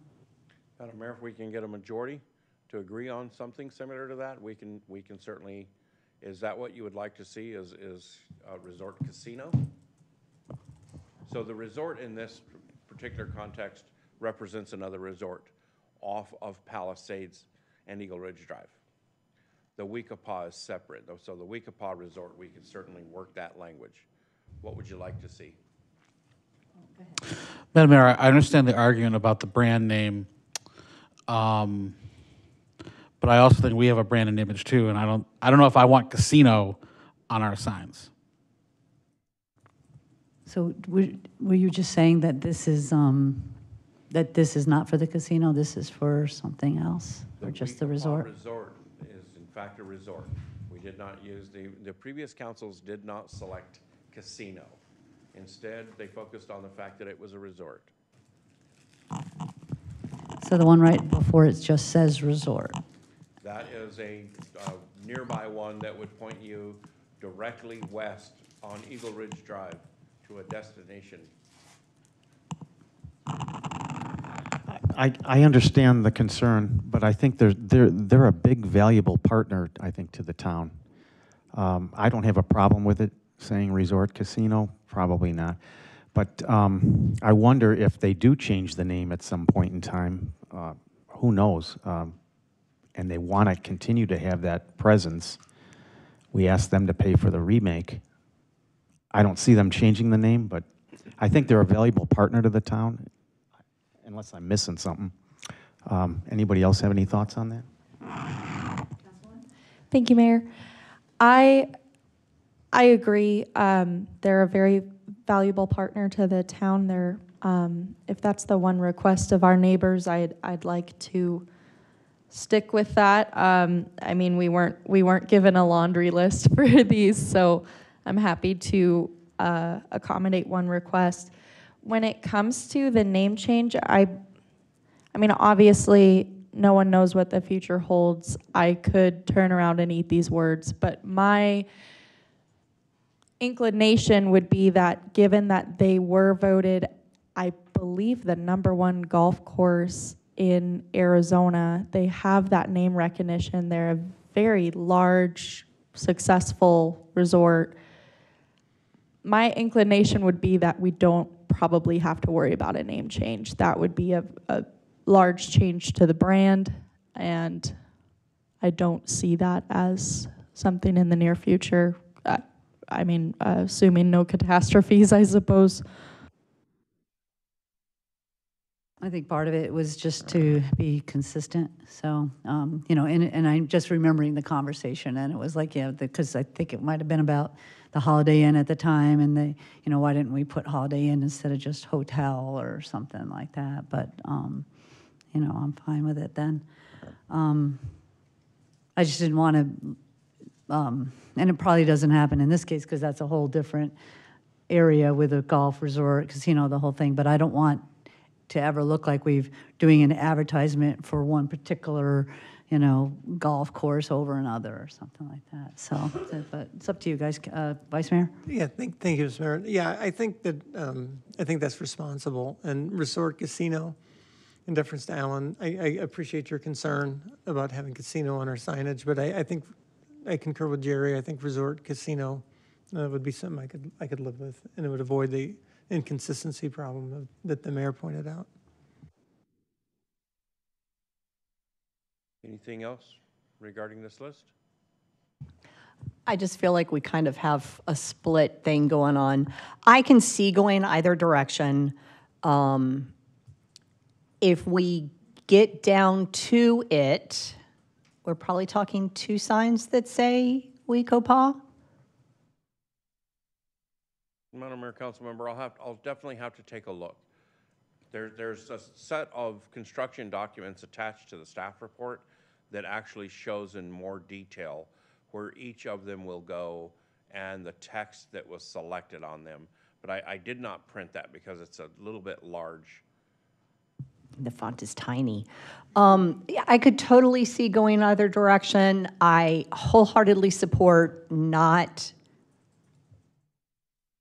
mentioning one business over another. I totally get that concept. As a business owner, I'd be kind of upset if I had a resort and you were mentioning those guys and you didn't mention me. But we do have a good tie-in. So now I've talked both sides of the fence, which I know, Mayor, you hate when I do.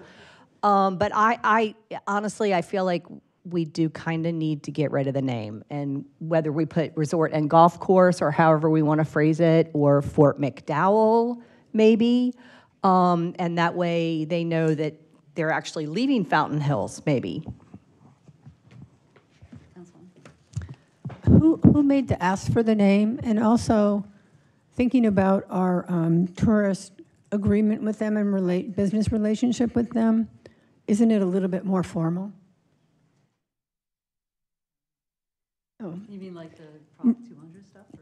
Well, no, I mean, like, it seems, based on things that have happened over the years, I think I've heard that we have like a tourist and an agreement. Amanda maybe can address this, please. And I just would like to know how formal that agreement is and if we would be harming that in any way by not putting the actual name of the resort. Madam Mayor, council member, we are, you've heard me use the term, we are designated as the designated marketing organization for the town. We do not have a specific agreement with Weekapaw, but just professionally speaking, hearing again Councilmember Grzybowski saying it seems kind of split, my recommendation would to leave the name out. In my experience, hotels can change their name a lot, or they can add to it because management teams change.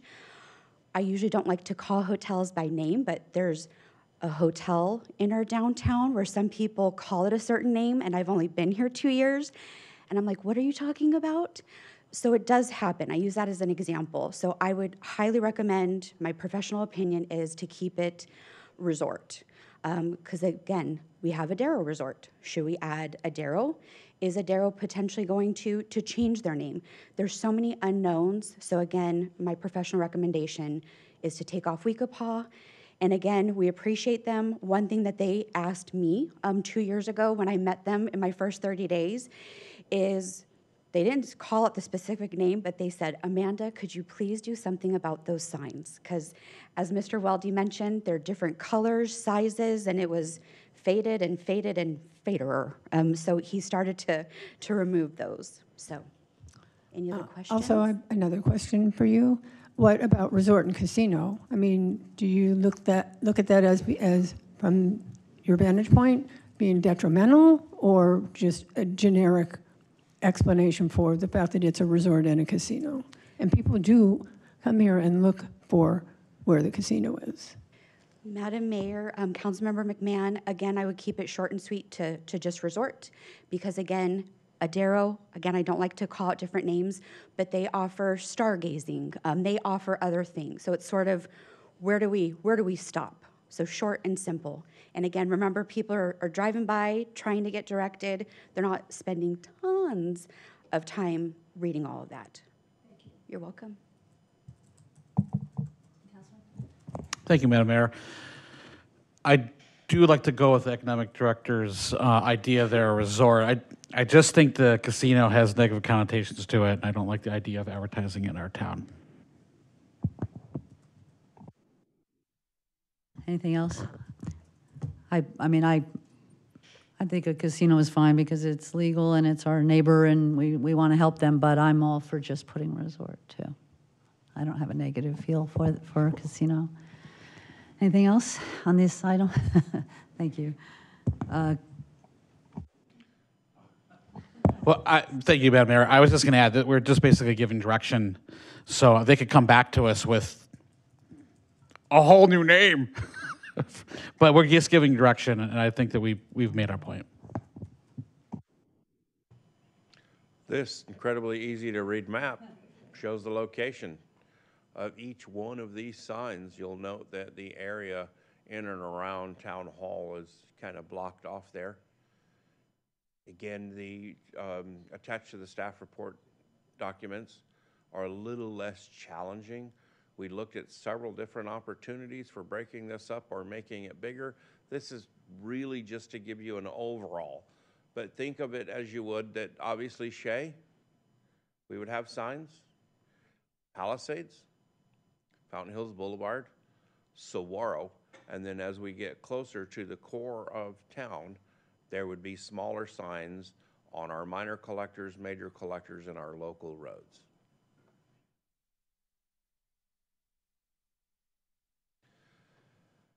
These are the primary signs, and this is the current text that will be shown on them, and each one of these numbers represents a location on the aforementioned map.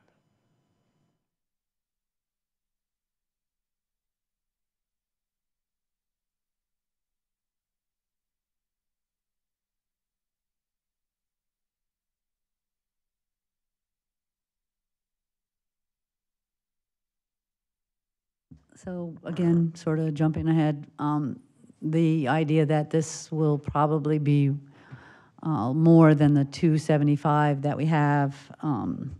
If we start to look at having less signs, less sign, like especially in town and such, would we ever consider putting like the mileage on it? So the downtown, so here's something on Shea, then you put it on Saguaro, and then rather having a bunch like kind of internal, just say like 1 mile or, anything on there to give it a little bit more information without having another, because we're talking 6 signs, I think? No, 40 signs. But, if it ends up looking like we can't afford to do this many signs, would we be able to do that? Absolutely, Mayor. Again, we're here tonight to get direction based on, well, it's 100% concept is where we're at. So we're either ready to go to bid or make minor changes. Again, substantial changes we'll get an estimate, and then we'll come back to the mayor and council depending on the dollar threshold.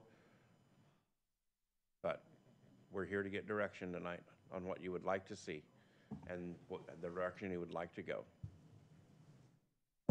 Thank you, Madam Mayor. Director, someone mentioned the font. Is the font big enough so seasoned citizens can see that while they drive by at 35 miles an hour? Madam Mayor, council member, in fact, we're going to dive in a little bit deeper, but if you'll recall back here a couple of slides, it actually has the font on this one here. So it looks like we're 4.5 inches for the arrow and the font related to the community center and the text there, and 3.5 inches lower to the bottom. And then as you can see, as we get to the bigger signs, we're looking at 5-inch primarily. Is that 5 or 7? I'm gonna need to get my glasses.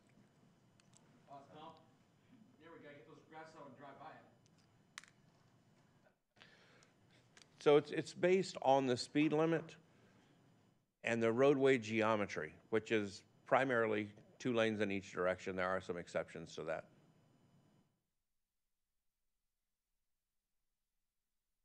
You're welcome.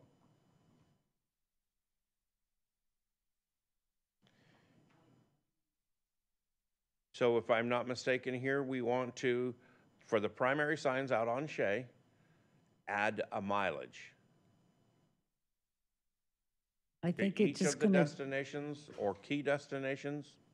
It's just depending on if we can have the rest of the signs after they get into where they're going that can direct them, because at least from some preliminary discussions, this is very expensive.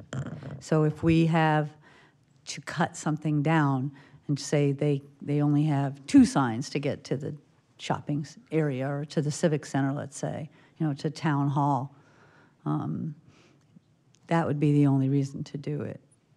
So you're talking about cutting down on the smaller number of signs and adding miles to those signs? Just in case we have to cut down the small signs.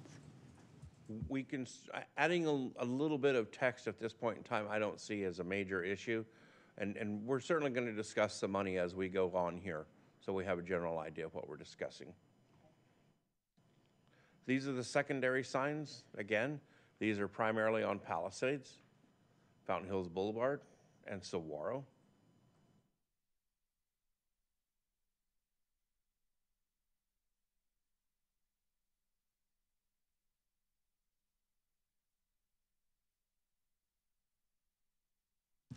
If we added mileage on these, would it change the font and the size? Slightly, yes. Okay. Smaller? Yes, ma'am. Okay, thank you.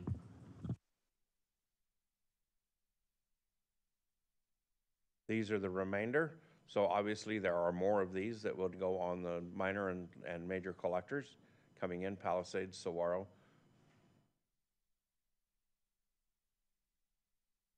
And lastly, these are the smaller ones that would be closer to the destination and or the town core in that area or other destinations as described on each of the signs.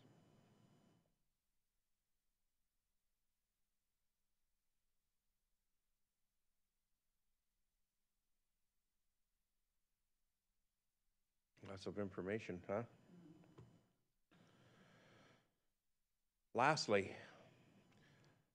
as you can see by the image in the middle of the page, this was part of a branding some years ago in which the town council agreed to purchase and install these town center signs.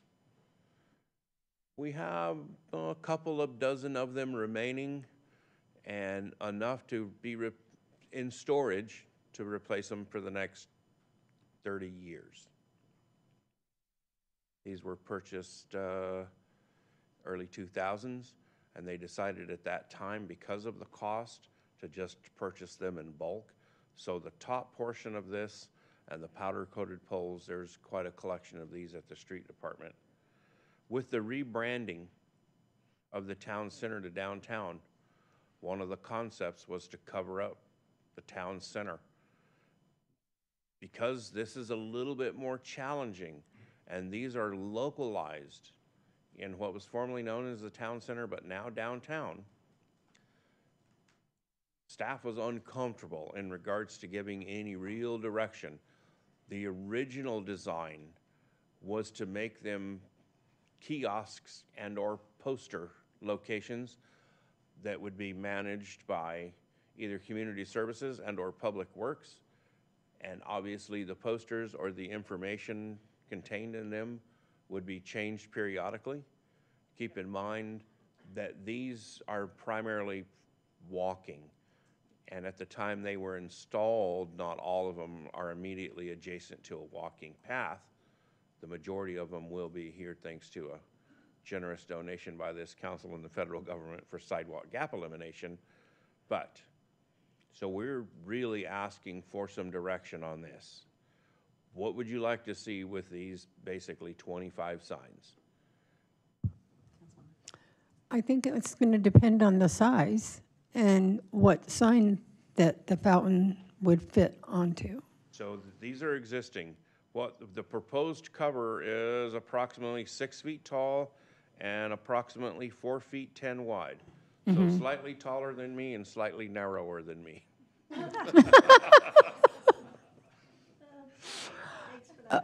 Okay, Amanda, a question as far as branding goes. Would you like to see these on just the ones that are downtown or the ones that on Shea and the major thoroughfares or just scattered around town? Madam Mayor, these signs are in the town center area, AKA the downtown. They're nowhere else. These are just right here in the core.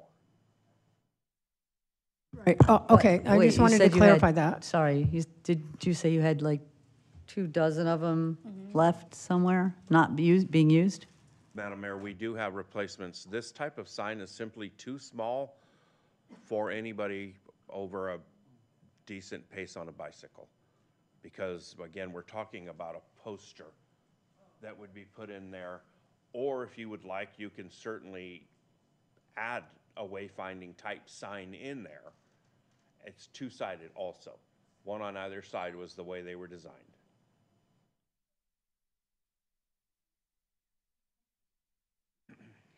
Madam Mayor, Councilmember, can you repeat your question?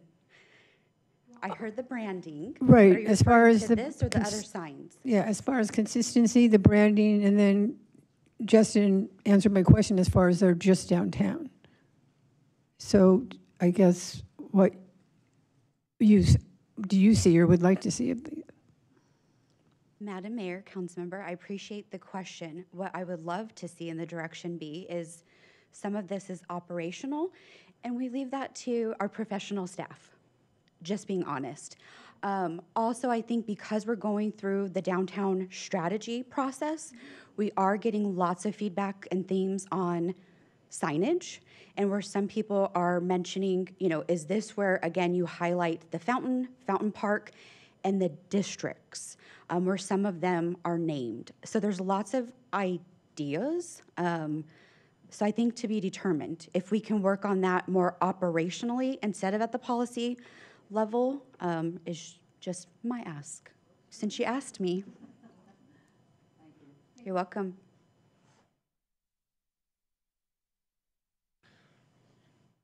So the direction on these? I think since we are having this discussion about downtown, when I first look at it, it kind of looks like you might want it to be something to do with hiking or going to a park or going to a Darrow or something. But at this point, I don't think we need to make a decision on these, right, Rachel? No, I think, again, these are existing, and I think Amanda actually makes a good point that, you know, as we go through the strategy, as we hear feedback, let the brainstorming happen, and perhaps we come up with an idea that hasn't even been discussed tonight. I think that there's some value to that. You've heard one suggestion, but I think, again, if we can maybe table this portion of it to allow the staff and some ideas to kind of come together on that, I think that's a better idea. Thank you, Madam Mayor. Yeah, I think this has been constructive. I'm support. I also think if we approve this, we're not saying don't change it. This is just giving direction. And I think that these pay for themselves over time. In maybe something to consider is the items like hiking trails. That they're great. I love them, but they don't have any revenue. So maybe that is to be discussed. But the fact is, I don't need to micromanage this, and I trust the staff and the concept so far. So I think they've done a good job, and I think we should continue going down this road. Yeah, thank you, Ms. Mayor. Just something that is not setting with me well right now, and I just want to bring it up real quickly, is the Weekapaw Resort sign, Resort Casino. If this was addressed by a previous mayor and 2 previous councils, would it be possible for us to just have staff reach out to the casino and just get input on that before we kind of make a heavy-handed decision here? Because we do have a very valuable relationship, and I don't want to ruffle. Yeah, I don't want to ruffle feathers over this. So I think if we can get their input, that would really be helpful. Couple of things that we need to go over here that are going to be a little uncomfortable for some is the money. As I had stated earlier in this presentation, this started back in 2017. Do you want to hear the numbers that we've spent up to date and then the engineer's estimate for fabrication and installation? So in 2018, the original concept was about $31,000. That's what we paid. In 2019, for the finalized portion of that, it was $49,000. In 2023, we paid $9,000 for a structural engineer and $13,000 for the concepts and the plans. To date, we're about $104,000 into this. And I'm bringing this up simply because of the number of emails and phone calls I received and comments from the public that have had a chance to look at this once the agenda was released. The engineer's estimate is just under $700,000 to fabricate and install these signs. Keep in mind, there is a lot of traffic control necessary because we live in a hillside community, and we would not ask anyone working for us, just like we do not allow anyone working for anyone else to work in unsafe conditions. So it requires off-duty police officers and traffic control, and oftentimes, several different times. And also note, for any of you that has went out in your backyard and decided to plant a tree or anything, there's a little bit of rock in the ground, so we can expect that. So knowing that, we are prepared to make these minor adjustments based on communication we get from the Fort McDowell Yavapai Nation and place these documents out for bid. We'll know the true cost to design and install them when we open those bids and bring it back to the mayor and council. That's really where we're at. We have your input. I don't think there's any substantial changes in regards to adding some mileage or removing or changing one name, depending, again, on conversation between the town manager and the president of the neighboring nation. But I didn't want anybody to get caught off guard either when we come back. Can I ask a question? In your analysis with the mileage, will you be able to tell us how many signs or duplication that you'll be able to reduce this by? And then will that be in your estimate of actual costs then too? Madam Mayor, council member, the number of signs, so adding the mileage isn't going to be that substantial. So the lettering is just a few pennies right now. And it's not likely, we may have to work a little bit on shifting where the text lies on the sign, but I don't see adding mileage as that big of a deal. And again, we will speak to the firm that prepared these plans and confirm that. We certainly would not proceed without doing so. So if the question is, do we want to eliminate some of the vehicular signage in the core? If that's a direction, we can certainly look at eliminating those. We can reduce a number of any of the sizes that you would like, if that's the direction you're thinking. Again, the engineer's estimate is just that. We will not know the true numbers until we unseal those bids. I forgot to, well, I didn't forget, but did we have any speaker cards on this, Linda? Yes, Mayor, we do. First of all, in your packet, you have written comments, 7 people for this, nobody's against it. And then we have 1 speaker card, Betsy Lavoie.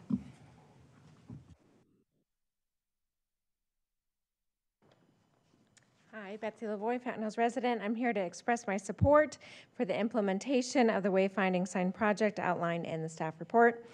As a resident of this town, I firmly believe that establishing a comprehensive and user-friendly signage and wayfinding system is essential for enhancing the overall experience of both visitors and citizens alike. The current state, as you know, of our wayfinding system is outdated, inconsistent, and often difficult to navigate, particularly in downtown areas.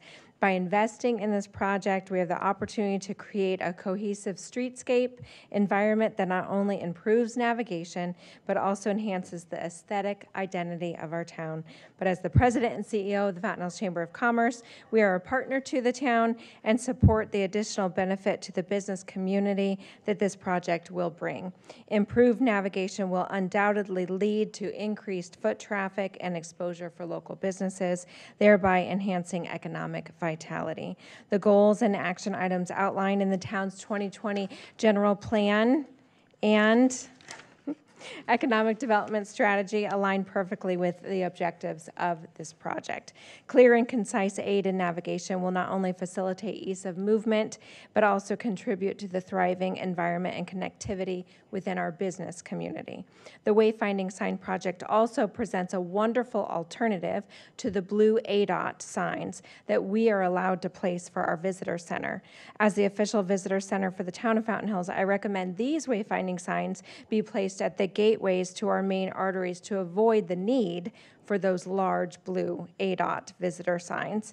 And we can detract from the aesthetic appeal of our town from the large blue ones. Additionally, the Arizona Sign Association has for years emphasized the urgent need for wayfinding signage in our town. For too long, this issue has been neglected, and it's time for action. Not neglected, just kicked down the road. Delaying the final design would only result in increased costs for eventual fabrication and construction, making it imperative that we proceed with the design, fabrication, installation as recommended by staff. In conclusion, I urge the Town Council to please support, after 7 long years, this wayfinding sign project. By doing so, we'll not only enhance navigation and accessibility within our community, but also create a more vibrant and welcoming environment for all. Thank you. Betsy, can I ask you a quick question? Did you just say that the chamber wanted to go halves with us on this? Did you? Yeah. So to be clear, what would we be saying yes to? So the possible changes, but there's no obligation here to 700 grand. Yeah. Mayor, if I may, I think what we heard tonight, and please chime in if I misheard or if I forget anything here, is that in general, you like the concepts here. We have some changes. I've noted here, we're going to reach out to WECPA. We're going to chat with them to see about that. Look into adding the mileage. I actually noted a couple little minor errors about some name changes we'll need to make too. But again, those are not high price, they're not a problem. We just want to make sure we get it right. And then if there's a way to reduce some of the sign, once we add the mileage, if there's a way to potentially reduce some of the recommended or noted signs to save on costs, we'll take a look at that and perhaps make a recommendation on where we think that might be most appropriate. And then we're going to hold off on any changes right now regarding the existing town center infrastructure and potentially hear some ideas during our brainstorming and our downtown strategic plan process. Assuming that's the right assessment, we'll take this back. We'll go back and get some finalized plans. And then we will move to the bidding process to get an idea of what it's really going to take to fabricate and install. That's the next step, Justin? Correct. Awesome. Do you have an idea of when we're looking to issue that RFP? I'd really like to have notice of award to the council prior to them going on the summer break. Okay. So it takes a little while here, and it also allows us an opportunity to speak with the tandem CFOs regarding the lack of funding in next year's budget for this. Mm-hmm. Actually, and that moves pretty fast. If we're going to issue it and notify award and all of that good stuff in the remainder of this fiscal, that's actually pretty quick. So. Correct. Okay. That sounds great. Yeah, thank you, Ms. Mayor. And just to revisit my earlier point on color, do we have to make that decision tonight, or can we do that more closer to when we get a bid, the bidding process? Well, we really need to decide that tonight, because the documents that we release for bid, the contractors are going to base their bidding pricing and their unit pricing on that. Okay, it just seems like the colors that were selected in your presentation were kind of dark and ominous. And like I see that aged copper in the background and like an ivory just seems like it'd be more welcoming. And like I said, I did spend a week looking at wayfinding signs. And I looked at the dark ones, I looked at the lighter ones, and it just seems like the lighter ones were more friendly on the eyes. And especially for this kind of a community. Are you referencing the back of the sign, Vice Mayor? Yeah, the back, I would prefer like an aged copper, like that lighter green. And then in the front of the sign where the black lettering would be, or white lettering would be ivory. Just throwing it out there. So the darker portion is weathered steel. Okay. Yeah. Rust, if you would. Okay. So that's the one in the bottom. Green on white. PC. Is what was selected. If you would like to change the color of the face of the sign and the font, tonight is the night to do that. So do we have like 4 choices where the color schedule is, P1 to P4? Where are you seeing this, Vice Mayor? That's at the Smith Craft Custom Architectural Signs, page 2. Can I jump in or no? I kind of like what we have here. Well, that's just what we're talking about. I mean, I'm not, just throwing it out there. Yeah. I was just gonna pretty much say the same thing. I like the existing colors. I think that they're easily readable. I think the weathered steel will look very nice as well. So I'm fine with the coloring. I ditto my neighbors here. When you're driving on the highway, green is often the destination color that you see. So I like the green, plus it blends in and it matches the greenery of the scenery. And then, of course, the automatic rust thing, that's great, because then when it does rust, it looks normal. So yeah, I like it. I think it's easy on the eyes, and I like the color scheme with the background. Yeah, I think it's under project plans. It's the second attachment. Madam Vice Mayor, I had a set of older documents opened here, but I don't have the ones that are in the staff report. Okay. So it sounds like currently we're going to stay with the hunter green and white on weathered steel. Is that correct?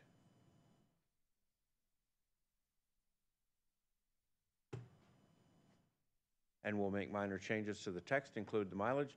Town manager will speak to the neighboring president, and we'll implement those minor changes. Any motion?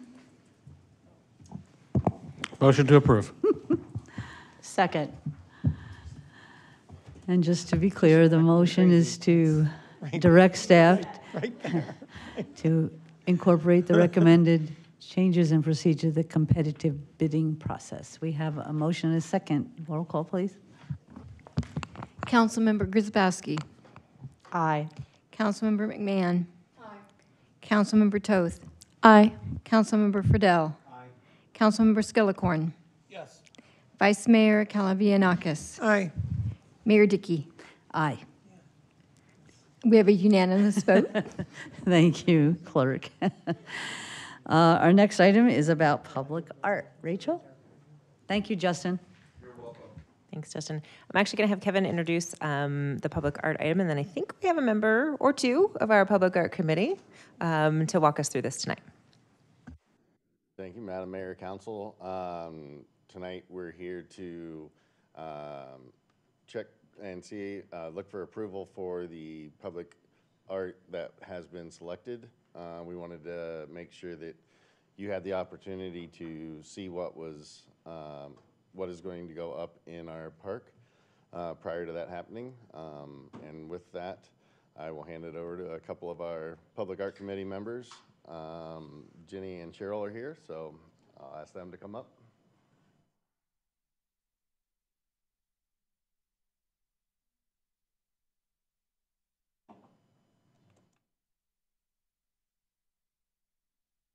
Maybe. Seems like it could just open, that'd be easier. Do you have them open over here?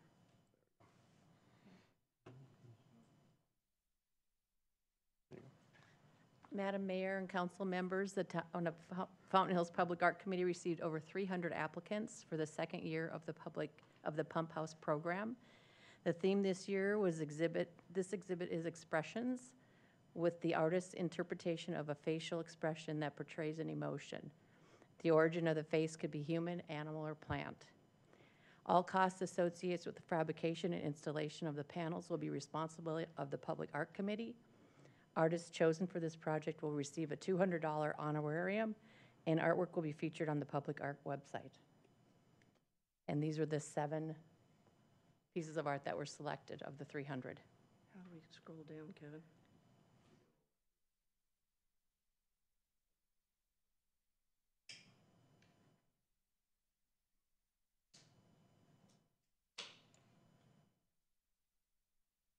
Mayor and council, I assume you all have this in your package, correct? So you're able to look over the paragraphs that were attached. I thought the one thing that was kind of interesting this year is we've got 7 different states. which is kind of fun. We had New York all the way to Oregon, I think. So these were our finalists. Anybody have any questions? Does anybody have any questions? Did we have any speaker cards? Yes, Mayor, we do. We have one in your packet who is for this project, and then we have Ed Stizza.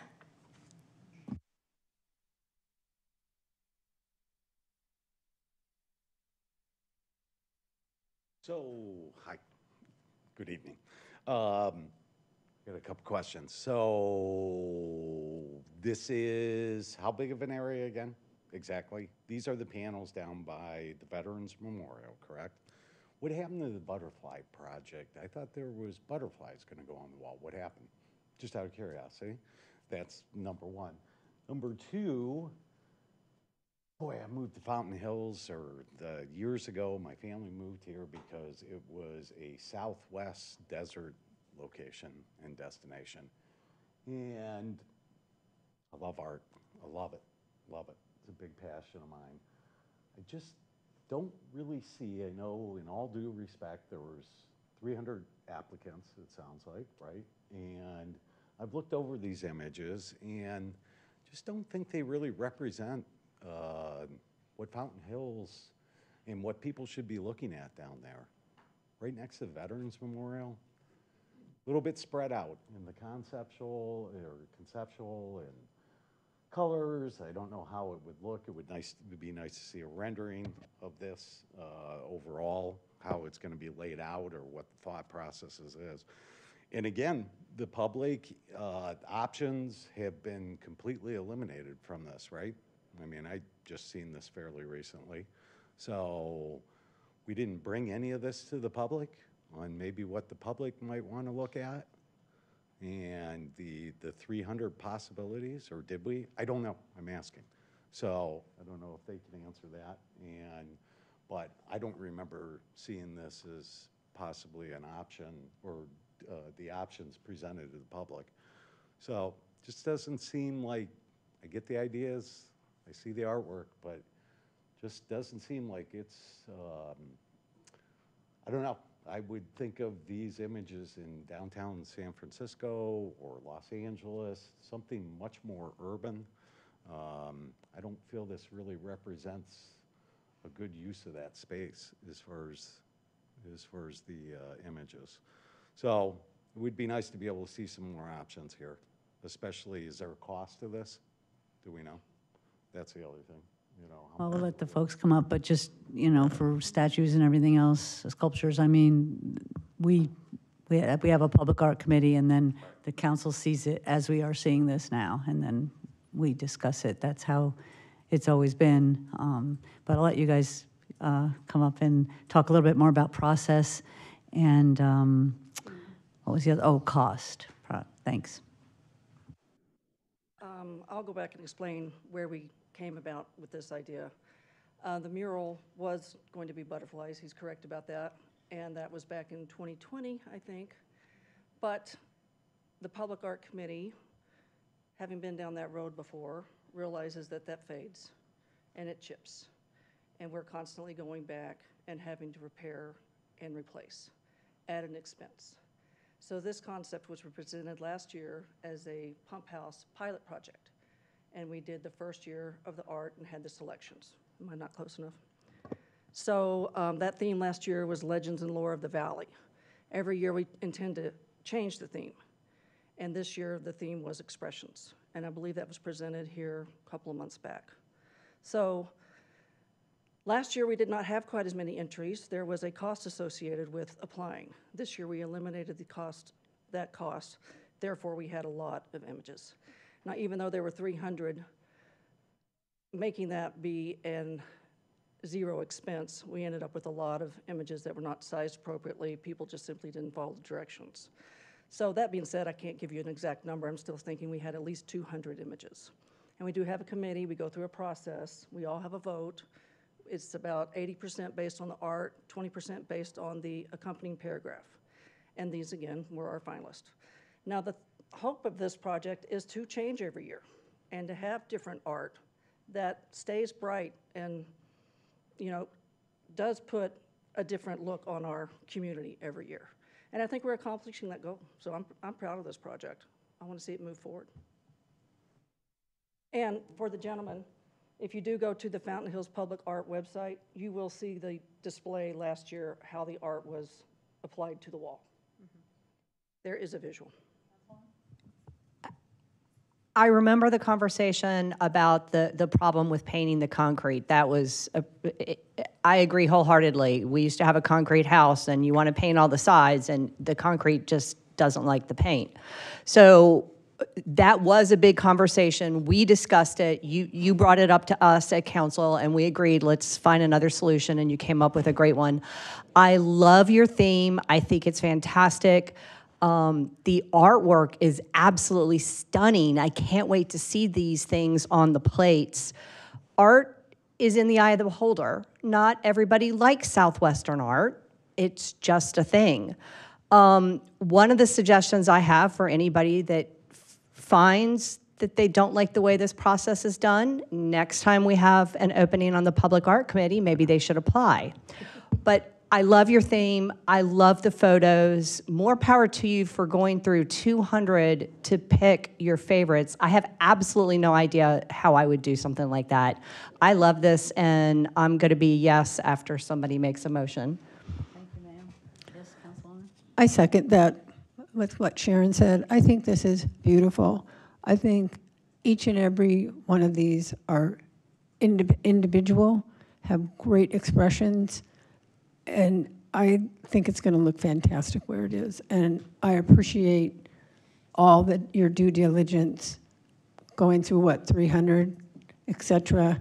And I love the explanations about each of the pictures so that you can understand them. So thank you very much for doing this, and I look forward to next year's as well. So thank you. Thank you very much. Appreciate it.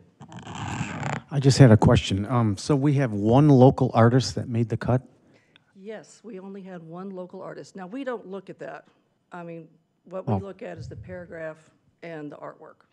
So there were a few more that I know of that applied, and you know, that's why we go through the process where it's kind of a blind voting I thought system. maybe, though, I remember you mentioning expressions, and I remember the butterfly thing that Ed Stizza talked about.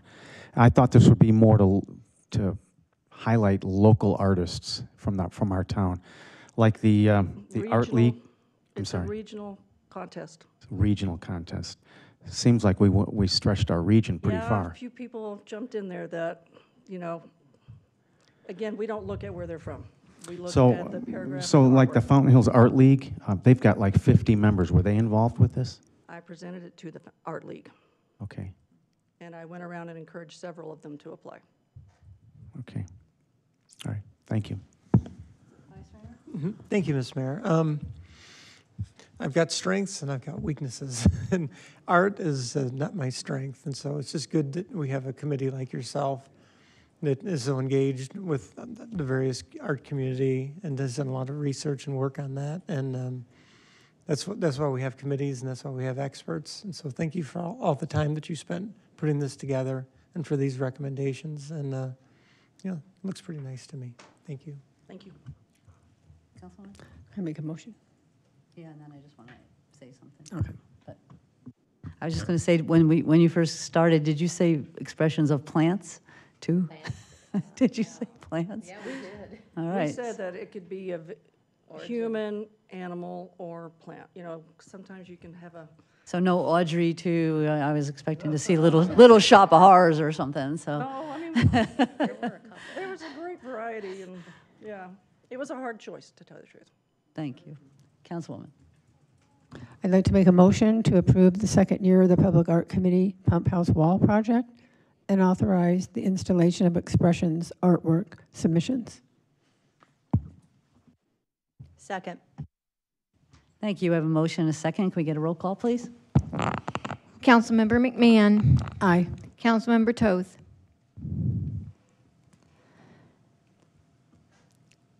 Nay, but only because I'd love to see more Arizona. I love your theme. I love what you're doing. I love you guys. I'm sorry. Councilmember Friedel. Councilmember Skillicorn. Yes. Councilmember Guzbowski. Aye. Vice Mayor Kalavianakis. Aye. Mayor Dickey. Aye. Passes Thanks. 6-1. Thanks, you guys, very much. You know, our next item is the AI, consideration of adopting an ethical artificial intelligence policy. We had this brought to us by the Vice Mayor, so we'll have our presentation. We'll see if we have any speaker cards, and then we'll discuss. Good evening, Madam Mayor and Town Council. I'll be brief. I'm sure there's going to be tons of questions. I have the pleasure of presenting the town's ethical or artificial intelligence policy for your consideration. At the request of Vice Mayor Kalavianakis, staff was directed to draft a policy governing the implementation and use of artificial intelligence technologies. So this is just a framework outlining the responsibilities of the town while implementing and using any AI technology. At this time, the town doesn't have any plans to implement AI technologies. That doesn't mean that down the road we won't. This policy will be reviewed periodically and updated as necessary to address emerging challenges, technological advancements, and changes in legal and regulatory frameworks related to AI. The town's AI policy affirms the commitment to responsible and ethical use of AI through the principles that ensure transparency, fairness, accountability, and protection of individual rights and privacy in all AI-related activities conducted by the town. So this policy only relates to the operations of the town. It doesn't have any impact in the community other than town of Fountain Hills. Happy to answer any questions. Thank you. Do we have any speaker cards? Yes, Mayor, we do. First, we have one comment that they're for the policy, and then we have one speaker card, and that's Matthew Corrigan.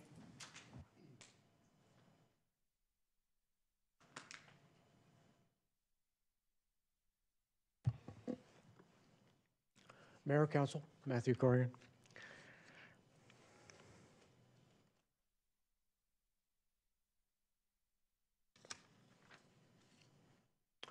I just urge a little bit of caution and further review on this policy tonight, agenda item 9E.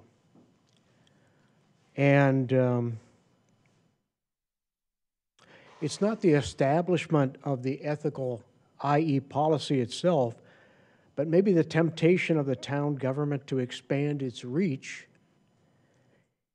either by hiring more staff or expanding the information technology administrator role, or by renaming his title or authority to control town employee communications. Don't get me wrong, I love our town. I love it the way it is, but I have concerns, as maybe we all should. Why the caution and the concern? We've all read about it, we all know about it, maybe we just need to remember what just happened. Let's review. On April 9th, 2012, 12 years ago, the town of Gilbert, Arizona hired Dana Bershman as communications manager. Bershman was praised by media, government leaders, AI industry, the tech industry, and showered with awards. Bershman was rewarded well over a 12-year span and became the Chief Digital Officer of Office of Digital Governance, ODG, with 12 employees and controlled 30 digital accounts and all personal online posts. Bershman's annual salary was $200,800 annual, and her department cost Gilbert taxpayers $1.15 million annually. Public records revealed that under Bershman, ODG contacted various leadership about employees' online speech if they ran counter to her progressive ideals or appeared to be critical of her department, ODG. Leadership was then expected to confront the employees about their speech when the story went public via AZ Free News sources. And in January, Gilbert Town Council meeting heard from residents who demanded an end to the free speech violations. One former employee, on the condition of anonymity, said they left their job in part due to ODG's control over the departments. Now again, this is a bit of history, but then again, remember what happened. Dana Bershman resigned on February 20th this year prior to the town council investigation of her activities. Her last day was March 7th. That's not to say that could happen here. It might happen here. I just want to be cautious in proceeding with our description of the AI ethical policy and not go beyond that. My only concern. I love the town. Thank you.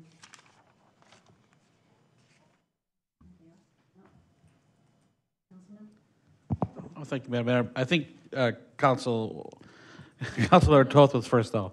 That's all right. You gave the tie to me on the second. I'll let you go first on this All right, one. just quick question for Administrator Cicerone. Is this like an ideal set of practices? The research that you did to come up with this, I'm sure it wasn't out of the blue. We don't need a long explanation. Just kind of curious where it came from. Sure. So this policy is based on the City of Tempe's AI policy. I did also take a look at City of San Jose, City of Seattle, City of Boston. They're kind of the leaders in AI technologies. And did pull some parts out of their policies, but I think the Tempe one pretty much matched what we were looking for.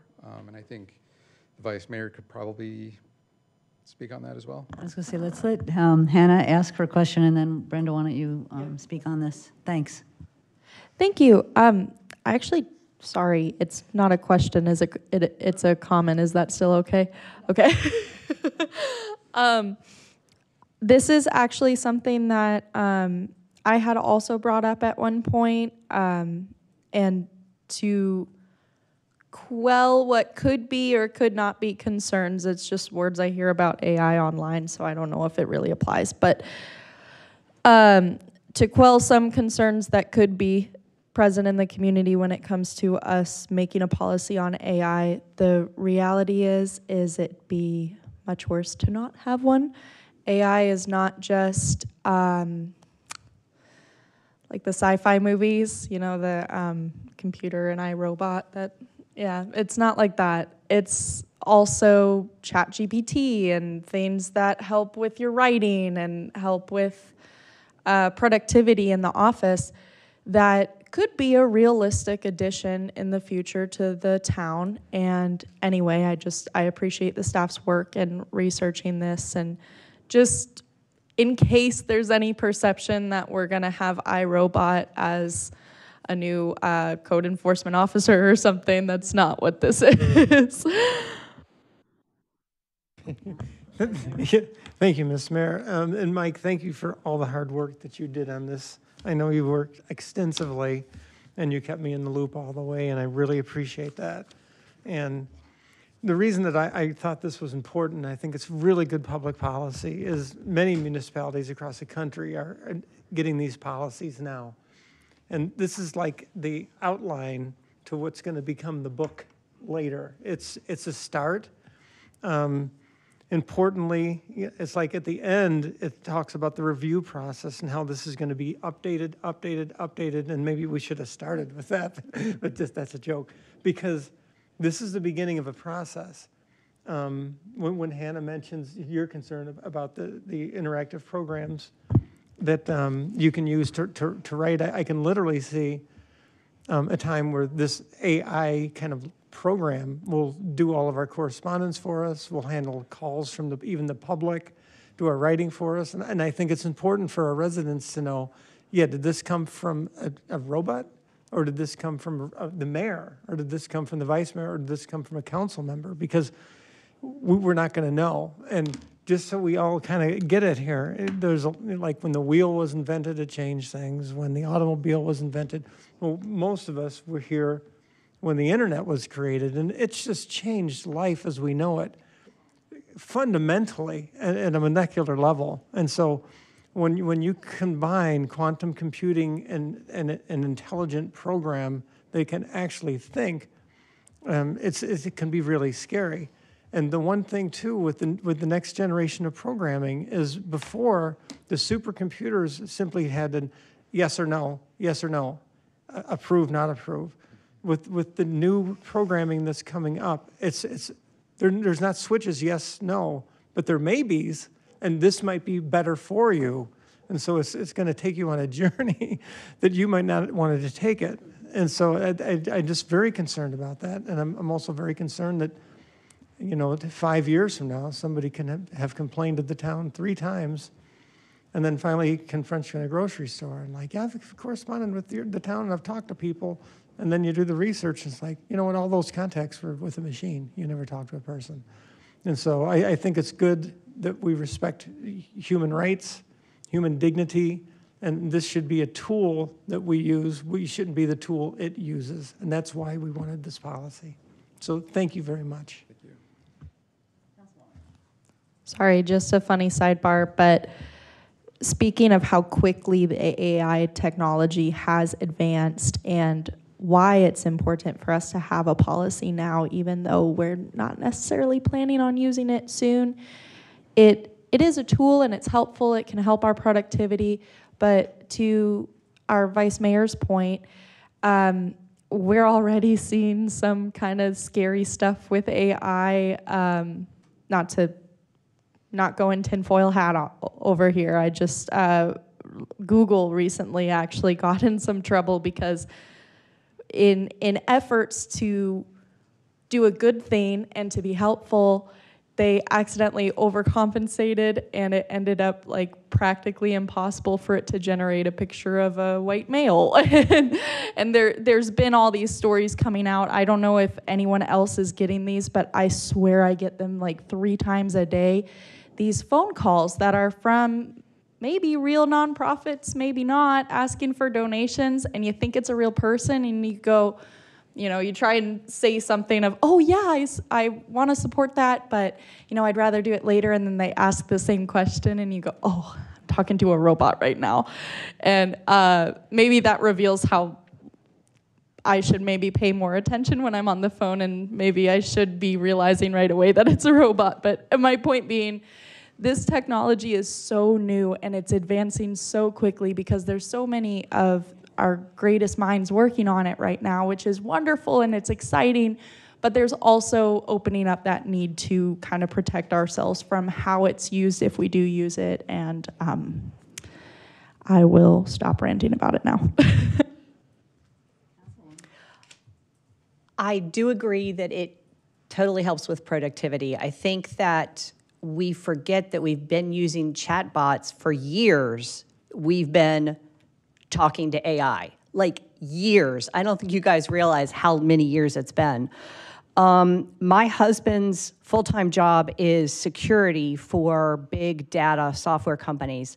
So I gave it to him to review, and he said he doesn't see any problems with it. It's a great go.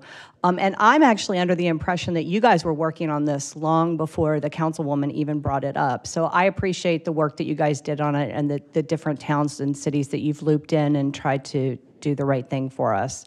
Thank you. Mayor, if I may. So I'm part of the MAGTAG. It's the Maricopa County, the Maricopa Association of Governments Technology Advisory Group, and it's something that we've been talking about in that group setting for months now. I think Tempe started off with talking about their policy. Pretty much all the other cities, member cities, are in that same boat trying to figure out a policy. And basing it on the Tempe one, obviously making their tweaks. I think the Tempe policy was 1.5 pages, and we turned it into 3.5, 4 pages. So I think ours is a little bit more comprehensive, but it's kind of that same thing. It's gonna be updated, needs to be updated because the technology is changing so quickly. And then one final thought, I think the next year we're gonna start to see AI come to our phones, come to our computers, and it's gonna be more prevalent in everyday life. So if we don't choose to accept it now, it's going to come, and we'll be just doing this down the road. So I think it comes at a good time.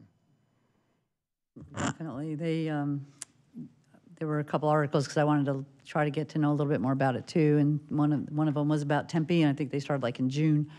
And then reading how cities are taking the lead on this all over the country. So I think that's something that is very appropriate for us. And part of what I saw was that a growing number of universities are starting to have AI as a major. So they're recognizing it. It's in health and transportation and just all kinds of public policy. So unless there's any other comments, I get a motion, please. Yeah, move to adopt the Town of Fountain Hills Ethical Artificial Intelligence Policy. Second. Thank you. Roll call, please. Councilmember Toth. Aye. Councilmember Fidel. Aye. Councilmember Skillicorn. Aye. Councilmember Grzybowski. Aye. Councilmember McMahon. Aye. Vice Mayor Kalavianakis. Aye. Mayor Dickey. Aye. Passes unanimously. Easy for you to say. Well, thank you very much. Our next item is our typical legislative one. We had a call yesterday and then they sent us a pretty good wrap up on it.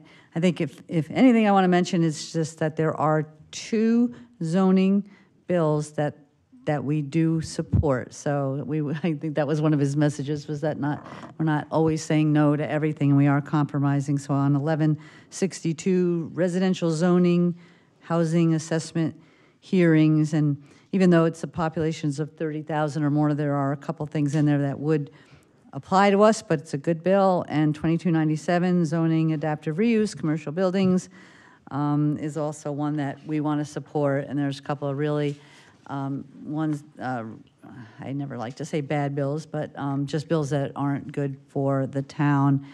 And so they'll be working on those and to trying to see if we can, if they can put a stop to those. Did anybody, I'm sure you all got the same email, so do you want to talk about any of that? Or I think we've taken positions on all of them already, so, okay. So we don't have any action on that. As far as call to the public, was there anything there for action? I don't think so. And then future agenda items, item 11. No, all right. Well, thank you very much. Enjoy the rest of your evening, and we're adjourned.